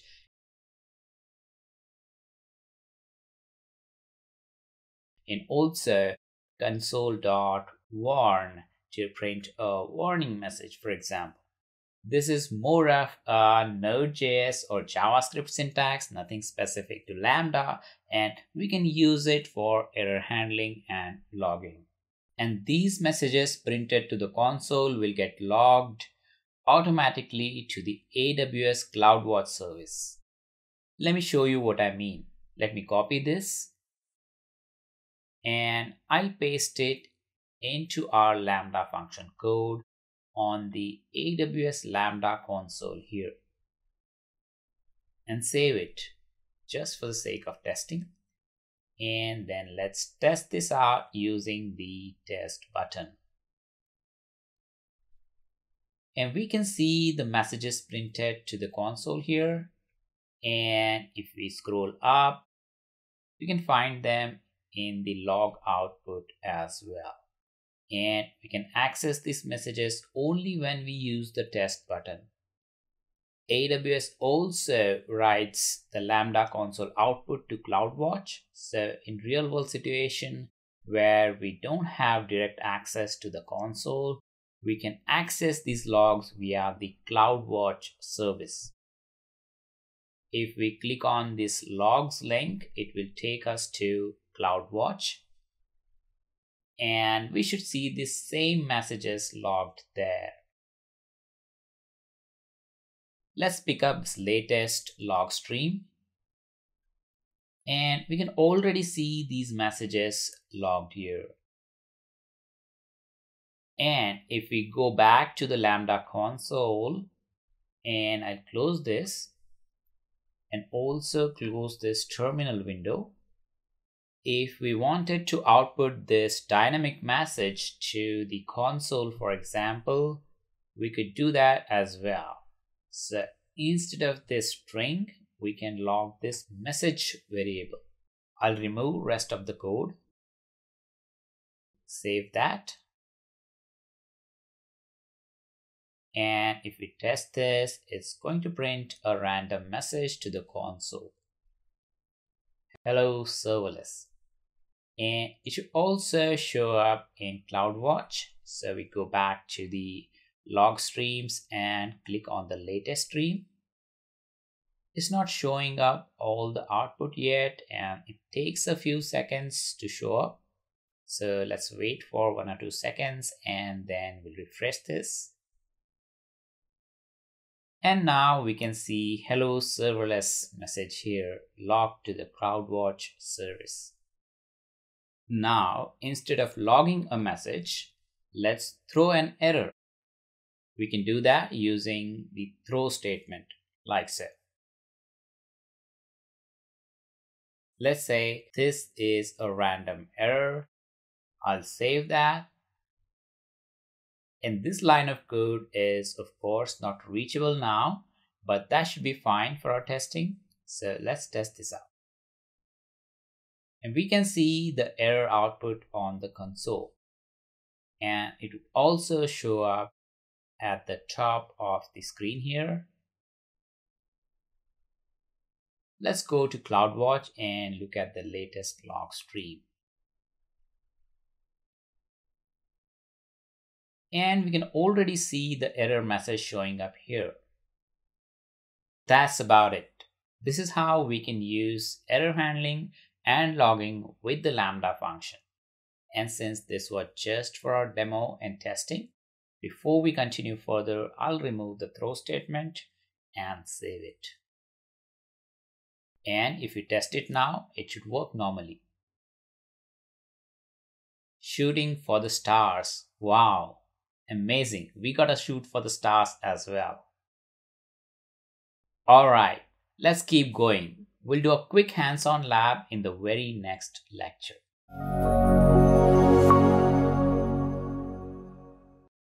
In this lecture, let's do a quick hands-on lab. We started with greet me Lambda function earlier, so let's complete that now. I have the function open in VS Code. Basically, it's just a blank file named index.js inside a folder named greetme. What we are going to create here is a multilingual greeting function. So we pass in person's name and a language choice, and the function will return a greeting in the chosen language. Just an extension of plain hello world function. So let's begin. We'll declare a constant, say greeting. This would be an object. It will have different language keys with corresponding greetings.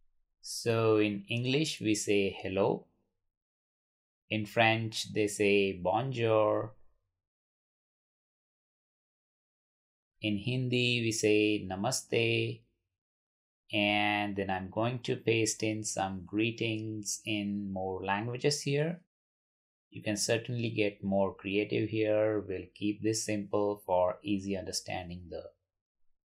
Now we have greetings in a couple of languages here. So let's go ahead and write the Lambda handler, shall we? Exports.handler equal to async event. We don't need the context object here, so we can drop that one.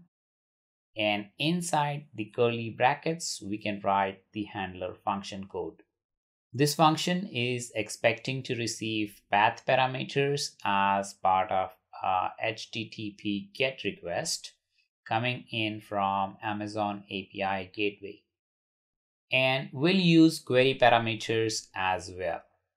A path parameter is mandatory parameter on an HTTP request, while the query string parameter by convention is optional. Let me show you what I mean.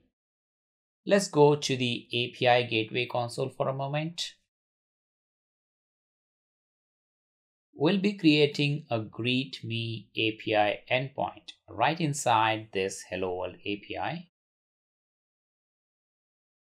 Let's go to the stages and then to the test stage and open this invoke URL in a new tab. We could have our endpoint like so. Say greet me followed by name. So I'll put in my name, Riaz, for example. And this name here acts as a path parameter because it's part of the URL path. And we could have any number of path parameters separated by slashes like so. We'll stick to one to keep it simple. And then we add a question mark. Any key value pairs that we specify after this question mark are called as query parameters. Say param equal to value. And we can add multiple key value pairs here separated by an ampersand character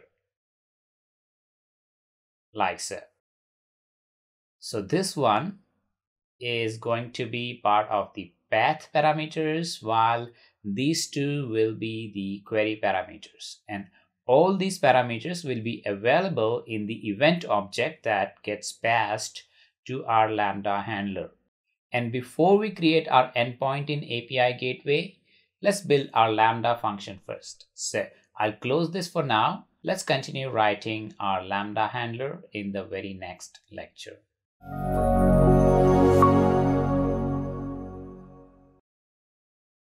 Back into the VS Code, let's continue writing our Lambda handler.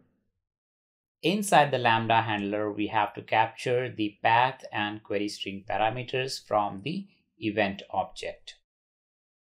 The name of our path parameter is name. So let's say let name equal to event dot path parameters dot name, for example. And path parameters is a predefined attribute of the API Gateway AWS Proxy event. And if we go back to AWS console for a moment and open up Lambda console, let's open any one of the functions here and open up a test event, create new test event. And let's select the event template for API Gateway AWS Proxy. We can see that we have an attribute named query string parameters here. And we also have path parameters attribute here. So we should be using exactly the same structure and attribute names to access these parameters in our Lambda handler. So back in VS Code, we can use query parameters to capture the language key. And by using query parameter for language key, we are essentially making this parameter optional. And since the end user can pass in any number of query parameters, I'm going to use destructuring here. So we can capture language in variable lang, And if there are any additional parameters passed in by the user, we can capture them in the info variable. So I specify it with triple dots equal to event.queryString parameters, just like that. So language will go into the variable lang and rest of the query string parameters will go into the info variable. Then we can use these parameters to construct our greeting message. So let message equal to, and I'll use template strings here. Inside it, we could say dollar curly braces, and we'll use the greeting for the language key passed in the query string parameter. We first check if we have a greeting for the chosen language. If we do, we use it. Else we'll use a default greeting in English as a fallback. Then we add a single space followed by the name passed in by the user. So if we choose English and pass the name as Riyaz, it should generate a message, "Hello Riyaz." And that's about it. Finally, we have to return an HTTP response back to the API gateway. So we construct a response object. Let response equal to object message colon message. And we could also return info colon info to display the additional query string parameters that were passed in by the end user. And let's also add a timestamp just for the sake of demonstration. I'm going to use the moment library to get the timestamp. So before we can use it, we need to install the moment npm module. So let's open the terminal. I'll first create a package.json file using npm init. I'll accept the defaults by hitting enter key multiple times. And this should create a package.json file for us. And now we'll install the moment library using npm install moment with a save flag.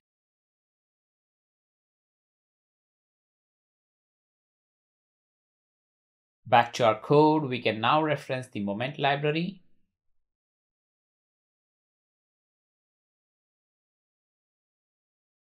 Like so. And then we can get the Unix timestamp using moment.unix. Finally, we just have to return this response. So we could simply say return response, just like that. However, in this case, we are using API Gateway Proxy. So API Gateway expects the Lambda function to return well-formed HTTP response instead of just the data or just the response body. We have to return an HTTP response object that has a status code and body at the bare minimum. So we could say status code as 200, which indicates success, and we can return our response object in the HTTP response body as a JSON string using json.stringify response. Save the file, and that's about it. Let's deploy this function to AWS Lambda in the very next lecture.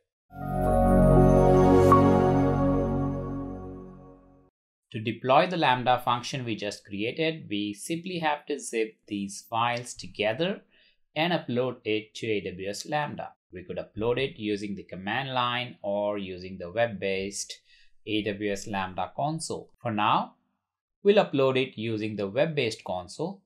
Later on, I'll show you how you can use the command line or terminal to do the same thing. And later in the course, we're also going to learn more streamlined approach of using frameworks like AWS SAM and the serverless framework to deploy our code. For now, as we have just started learning serverless and Lambda, let's use the simple web-based interface to upload our code. So we simply go to the folder that contains our Lambda function code, open the folder and select all the files and create a zip file out of it. I'll name it greetme.zip and I'll copy this path here. And now we can open the Lambda console and we'll create a new function. Let's name it greetme. We'll use the Node.js 8.10 runtime and we'll use the same role that we used the last time, the basic execution role.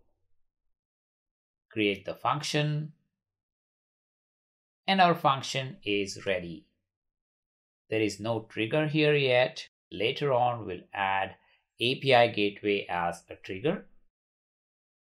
So in here, we select the option to upload a zip file.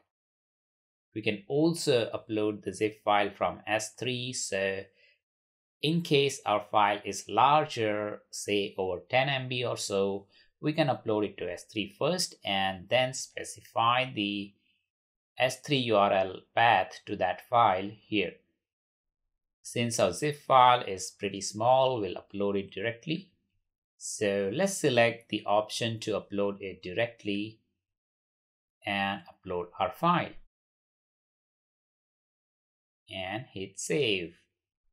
The file has been uploaded here, and if we scroll down, we should be able to see our code. We can access all the files from the left. We also have our Node modules folder with the Moment library inside it. So let's test this function now. We need to create a test event first. We'll select the API Gateway AWS Proxy event. This is a sample event template. We'll modify the path and query string parameters.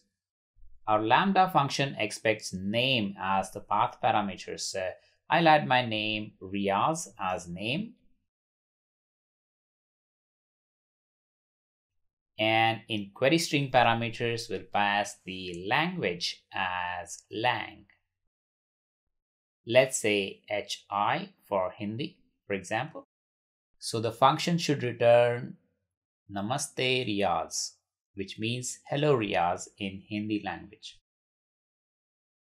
I'm also going to add a few additional parameters. We could say city as Mumbai, country as India, website, for example, is academy.rismax.com. We also have to give a name to our event. Let's say greet me event.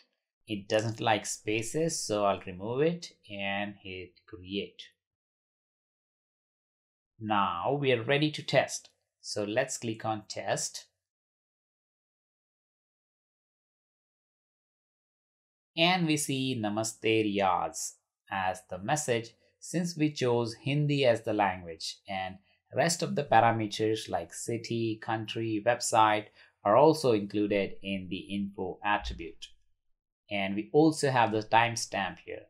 Now if we go back to the test event and change the language from Hindi to say XX, something non-existent, it should fall back to the default English message. And now it says hello Riaz in English as expected. And if we choose, let's say Spanish,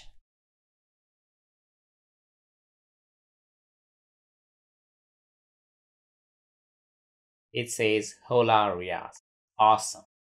Later in this course, we'll integrate this function with API gateway so we can trigger the function via an HTTP call. Before we do that, let's play around a little bit more with Lambda. We'll do some more hands-on with Lambda in the next lecture. So let's continue to it. In this lecture, let's create a Lambda function that can resize images on the fly in a serverless fashion, of course. Let's open the Lambda console and we'll create a new function. Let's name the function as resize images. We'll use Node.js 8.10 runtime and we'll create a new custom role. This will take us to IAM. And in here, I'm going to create a new role. Let's say Lambda S3 execution. This policy currently provides only CloudWatch permissions, and we're going to change that in a bit. For now, click Allow. And then hit Create Function. We can now go back to IAM and update the role permissions. I'll open it in a new tab and we'll edit the role. Search for Lambda S3 and this is the role we want to edit. We'll attach a policy to it. Search for S3. We'll use S3 full access. You can use more restrictive policy if you like, but I'm going to use S3 full access just to keep it simple. That's about it. We close this tab and go back to Lambda. And if we refresh the page, we should see the S3 access showing up on the right. Now we have to write the Lambda handler, and we're going to do that locally on our computer. We'll then use AWS CLI to deploy the code to Lambda. Before we do that, I'll increase the timeout of the function a bit. Let's say about 2 minutes, just to be on the safer side. Save the function. Now to write the handler code, I'm going to create a new folder with the same name as our Lambda function. Resize images. And I have a few images here with me. These are fairly large images. We are going to resize them and make them smaller, all right? Let's open this folder in VS Code. And in here, I'll create a new file. Let's say index.js. We're going to need a few libraries for image processing, as well as for file I/O. We'll use ImageMagick for image processing. So constant im equal to require ImageMagick. Note the spelling. And then we have constant fs equal to require fs. Constant os equal to require os. Constant uuid v4 equal to require uuid/v4. And then we're going to need one more utility here. I'm going to use object destructuring. Inside curly braces, we write promisify equal to require util. And finally, we also need the AWS SDK. So constant AWS equal to require AWS SDK, followed by aws.config.update region as US West 2. You can set this region as per your case. I'm using US West 2 as my Lambda function is in the region US West 2. We'll also define constant S3 equal to new aws.s3 in uppercase. And note that all these NPM modules are actually part of the AWS Lambda Node.js environment. So we don't have to package them in our deployment zip file. So let's write our Lambda handler. Exports.handler equal to async event followed by a fat arrow function. Before we write the handler code, let's go back to the Lambda console for a moment. Open the test event and I'm going to look for S3 put event template. It's here. In this event, we can see that we have a records array, and within that we have an S3 attribute which has an object, and inside it we have the key. The key holds the name of the uploaded file.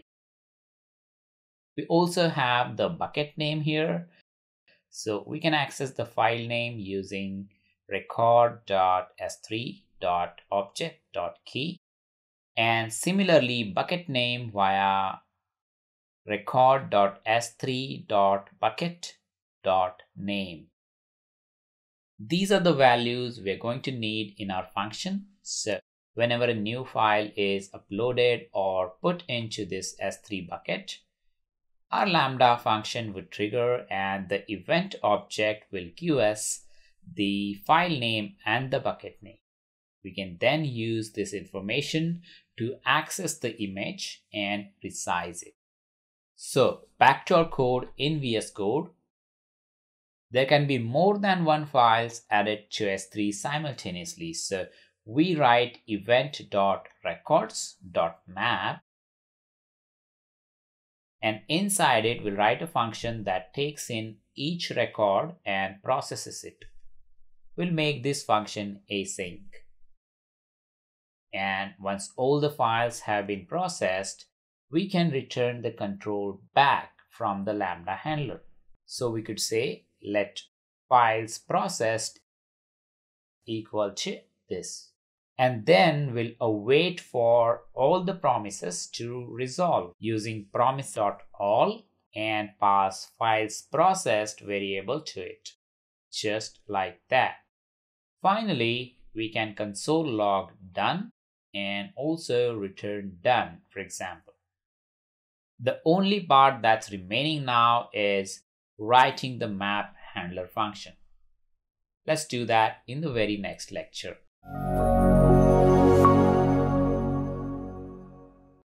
We wrote a part of our Lambda function in the last lecture. Let's complete rest of the function in this lecture. So inside the Lambda handler, we have the map handler function. It's currently empty. Let's complete it. We first capture the names of the S3 bucket and image file from the event object. So let bucket equal to, and if we go back to Lambda, we can see that it's located in S3 object bucket and the file name is located in S3 object key. So we should say record.s3.bucket.name, and similarly file name equal to record.s3.object.key, just like that. Then we have to do a couple of things. First, we get the file from S3, then we resize the file, we read the resized file, and finally we upload the new resized file to S3 in the destination bucket. That's all we need to do. So first, let's get the file from S3. We'll declare a params object with bucket as bucket and key as the file name. Then we can say s3.getObject params. And if you like, you can also use a callback here, like so. But since we are using async await syntax, we can convert this function to a promise using dot promise like so. And then we can either use then like so or use await. We'll use await as it makes the code very simple to read and understand. Let's capture it into, say, input data. Now that we got the image from S3, we have to resize it using the ImageMagick library. The ImageMagick library doesn't have direct support for promises. So what we're going to do is we're going to use a library called Promisify that we declared earlier. So let's go back up. And here I'm going to declare a constant, say resize async equal to Promisify im.resize. What this is going to do is it will convert the callback style resize function into a function that returns us a promise. So we can use it with async await syntax. Let's declare a variable, say temp file equal to os.tmpdir. This will give us access to the temp directory on the Lambda container environment, followed by slash, followed by uuid v4 function, followed by .jpg. This is going to generate a unique name for our target image file. Then let's create an object, resize args, for example, and we'll add a couple of attributes to it, like src data or source data, and pass the body from the input data file we got from S3, followed by DST path or destination path, which will be the temp file. And we also need to specify the width of the resized image. So let's say 150. This will create an image, a resized image about 150 pixels wide. And if you like, you can review the ImageMagick documentation to understand different parameters that we can pass here. And then we call the resize function with await resize async, and we'll pass resize args object to it. This is going to generate a resized image file and place it in the destination path that we specified, that is the temp file. We can then access the resized file from the temp file path, and we'll use the read file function from the fs library to do that. The fs read file function also uses the callback style, so we have to convert it to return a promise using Promisify. So I'll quickly do that. Constant read file async equal to Promisify fs.read file. And we'll also need to unlink the temp file once we are done using it. So we'll write constant unlink async equal to Promisify fs.unlink, just like that. Now to read the file, we can say let resize data equal to await read file async temp file. And now that we have the resized file, we can upload it to S3. To do that, we can say let target file name equal to, and we can use the same file name as the original image file and maybe modify it a bit. We'll first strip the extension from the file name using substring, like so. Then we can append, let's say -small.jpg, for example. Then to upload this file to S3, we declare a params object. We have to pass the bucket name, we'll use the original bucket name concatenated with, say, dash dest, for example. We'll also have to create this bucket in S3. We'll do that shortly. We'll then add a key, which will be same as the target file name, followed by the body. This would hold the content of the resized image. So we can pass a new buffer with the resized data to it. We also provide a content type, which in our case will be image/JPEG. That's about it. Finally, we can upload the file to S3 using s3.putObject params, convert it to a promise, and then we await for the upload to complete. Once that's done, we can return the call after unlinking the temp file. So we can write return, await, unlink async, and pass the temp file to it. And we are done. Once all the files are processed, the Lambda handler would return done. This is a single file and there are no external dependencies. We could simply copy and paste this file in the Lambda code editor. But I want to show you how to deploy Lambda functions using AWS CLI. That's just another way of doing things. So let's continue to the next lecture.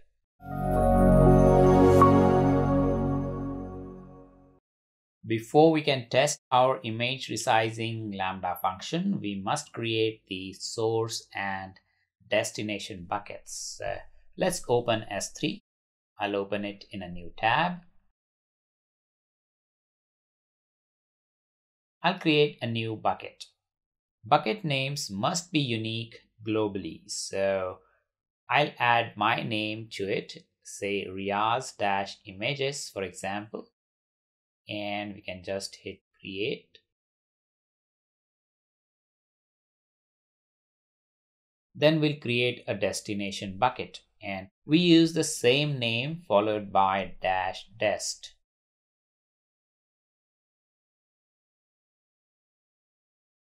Hit create. So we have two buckets created. Let's open these two buckets.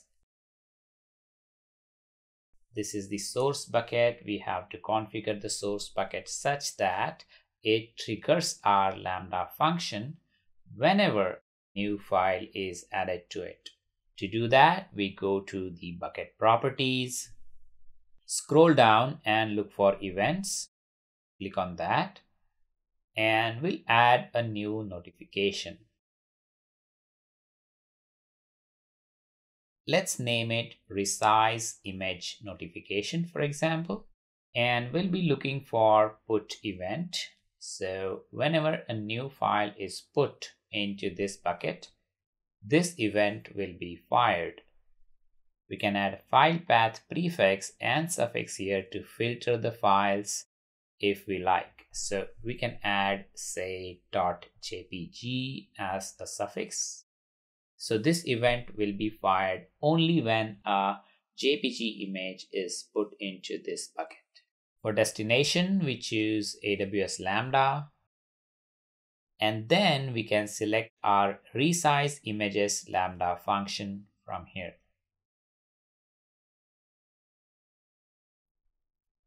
Save the configuration.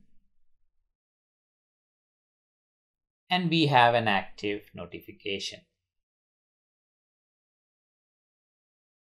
That's about it.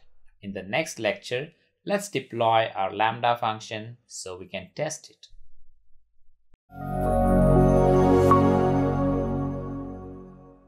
In this lecture, let's explore how to use AWS CLI to deploy a Lambda function. To complete this lab, you will need to have AWS CLI installed on your computer. So if you haven't already done that, please review the AWS CLI setup video from the very first section of this course.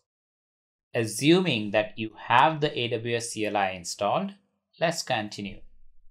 I'm going to open the resize images folder that holds our Lambda handler code. We just have to zip the contents of this folder. So I'll zip this index.js file and name it as resize images, for example. Back in VS Code, we can see the zip file right here. Open the terminal. First, we have to upload this zip file to S3. So we say AWS S3 CP to copy this file. File name is resize-images.zip. Destination is S3:/ followed by the bucket name. I'm going to use the same source bucket that we created in the last lecture, Riaz-images. This is not going to trigger our Lambda function because this is not a JPG file, but a zip file. So we should be good with that. And then we specify the same name for the target file. Hit enter. This should upload the file to S3, and it did. And now we have the file uploaded to S3. We can deploy that to Lambda. I'll just expand this a bit.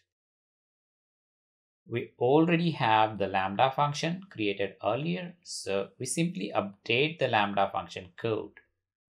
To do that, we say AWS Lambda update -function -code followed by --function -name. Our function name is resize images. Then we have to specify the S3 bucket.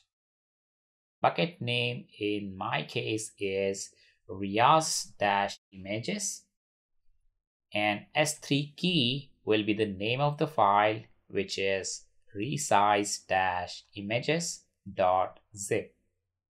And then we say --publish. This is all we need. Hit enter. And there you go. We have our function deployed to AWS Lambda.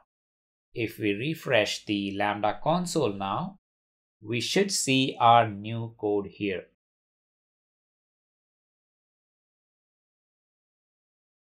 Awesome.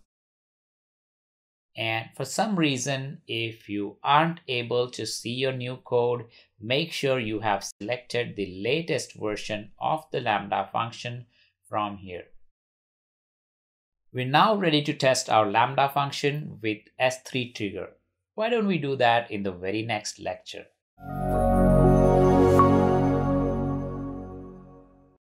To test the S3 trigger for our Lambda function, what we have to do is simply upload the JPG image file to the source S3 bucket. So I have the source S3 bucket here, and I'm going to upload 2 images to this bucket.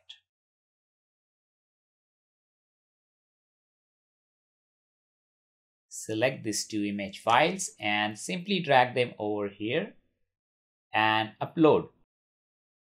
And hopefully once these files are uploaded, it should trigger our Lambda function, which in turn should create 2 resized images in the destination S3 bucket.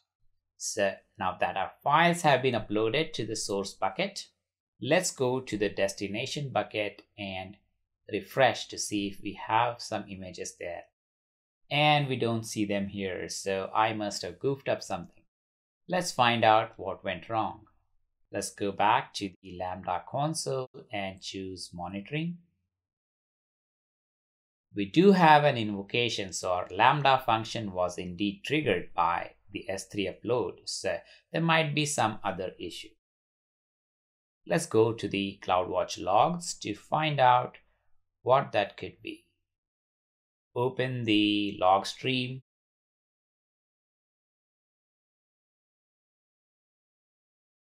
And it says the specified bucket does not exist. All right. if we look at the source bucket, it's Riaz-images, and the destination bucket is Riaz-image-dest. So this is where I goofed up. The destination bucket should have been Riaz-images-dest and not Riaz-image. I missed an S in here. Our Lambda function is actually looking for a bucket name with name same as the source bucket, but concatenated with -dest. So let's go back here and we can drop this bucket and create a new one with the correct name. So I'm going to select this bucket and delete it. Type the bucket name and confirm delete. And then let's create a new bucket with the correct name this time. Riaz-images-dest. That's what I should have done in the first place. Never mind, that allowed me to show you how to debug our Lambda code. So that's a good thing. So now our bucket is created. Let's test the function by uploading the image files again. I'm going to delete these images first. Now let's upload them once again. And this time I hope it works just fine. So let's refresh the destination bucket.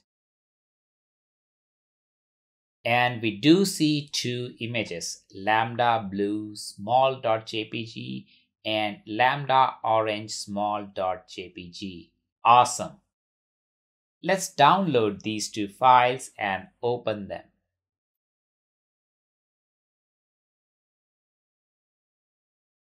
And these are the two resized images. If we look at the original images, these are large ones as compared to the resized ones. Let's also look at the CloudWatch logs.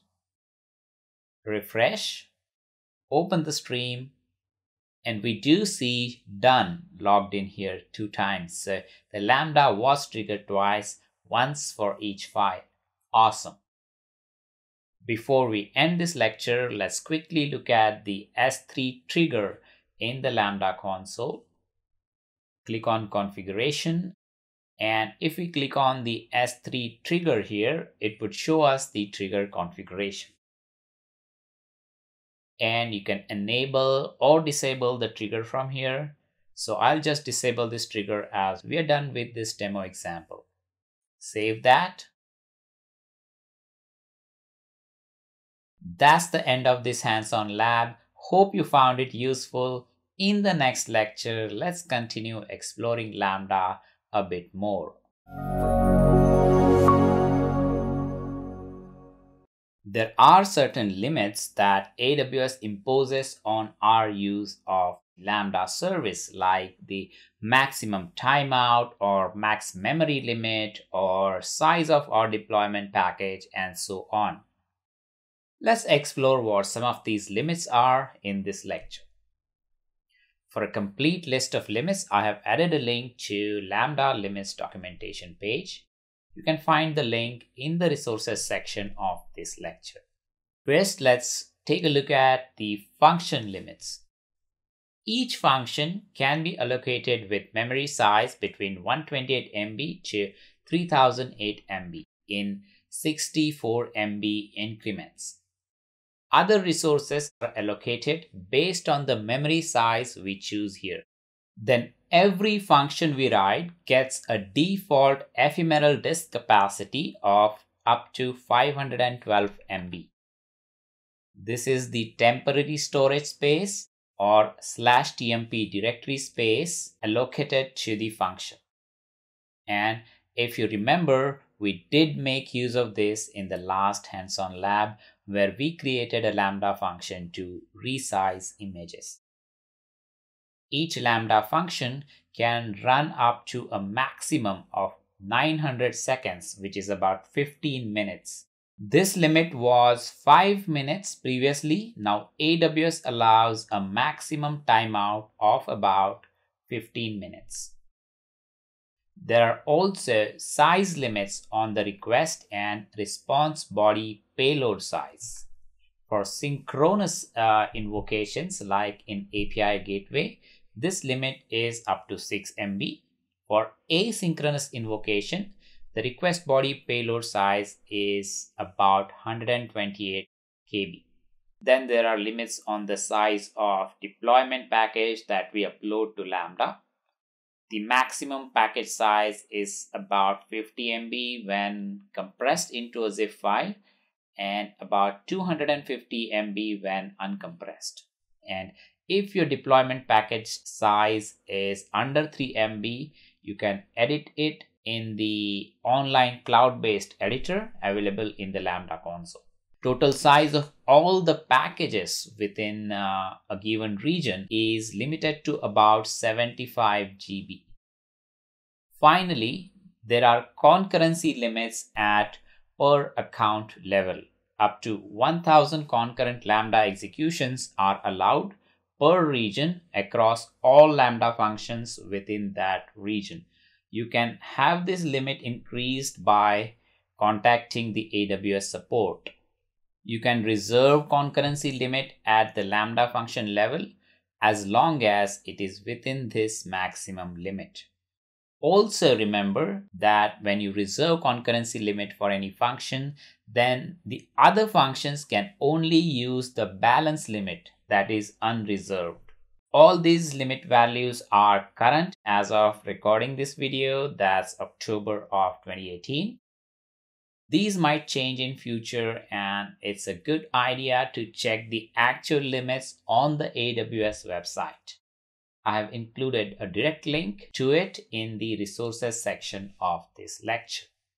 That's about it. In the next lecture, let's look at Lambda pricing model.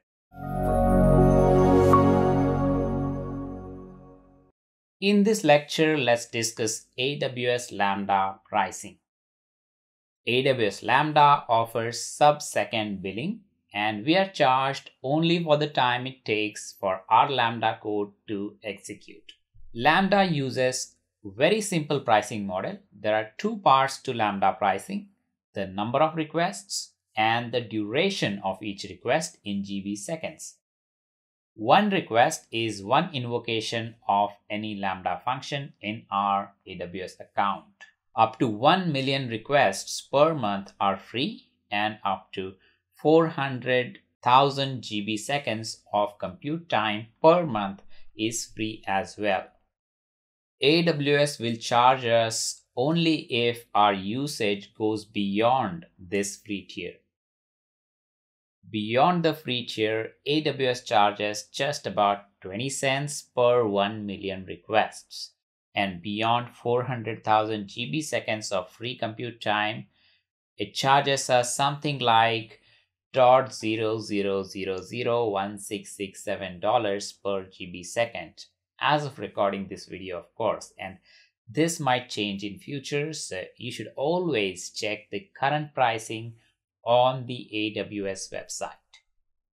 The total bill is the sum of the request charges and the compute charges. Let's quickly look at a simple example. Let's say we have two Lambda functions in our account. One function has 128 MB allocated and it executed 2 million times in a month and ran for, let's say, 200 milliseconds each time. Another function has about 512 MB allocated memory and it executed about 3 million times in a month and ran for 300 milliseconds each time. So the total number of billable requests will be 2 million plus 3 million minus 1 million free requests, which comes to about 4 million requests. So request charges will be 4 million into $0.2 US per million, which is $0.8 US or just about 80 cents. Similarly, to calculate the compute time, we first calculate the compute seconds. For the first function, the compute seconds will be 2 million into 0.2 seconds, which is equivalent of 200 milliseconds, which comes to around 0.4 million seconds. Similarly, compute seconds for the second function will be 3 million into 0.3 seconds, which is equivalent of 300 milliseconds, and this comes to about 0.9 million seconds. Lambda first normalizes the total compute time to GB seconds and then sums the total across all the functions. So compute time in GB seconds for the first function will be 0.4 million seconds into 128 by 1024, which comes to about 50,000 GB seconds. Similarly, for the second function, this will be 0.9 million seconds into 512 by 1024, which comes to about 450,000 GB seconds. So the total compute usage is 50,000 plus 450,000, which comes to about 500,000 GB seconds. Out of these, 400,000 GB seconds are free. So chargeable compute time will be 500,000 minus 400,000, which is about 100,000 GB seconds. So the total compute charges will be 100,000 into 0.00001667, which is about 1.67 US dollars. The total charges for the month would be sum of the request and the compute charges, that is 0.8 plus 1.67, which is just about 2.47 US dollars per month. I hope this gives you an idea of how AWS Lambda pricing model works. And for learning purposes, this is virtually free to use, as we are unlikely to exceed the free tier while testing unless you are testing extensively. So that's about it on Lambda pricing, and with that we also come to the end of this introductory section on AWS Lambda. We're going to dive much deeper into the specifics of Lambda in the later sections of this course. In the next section, I'll take you through the basics of another important service in AWS serverless stack. It is the Amazon API Gateway. So let's keep going.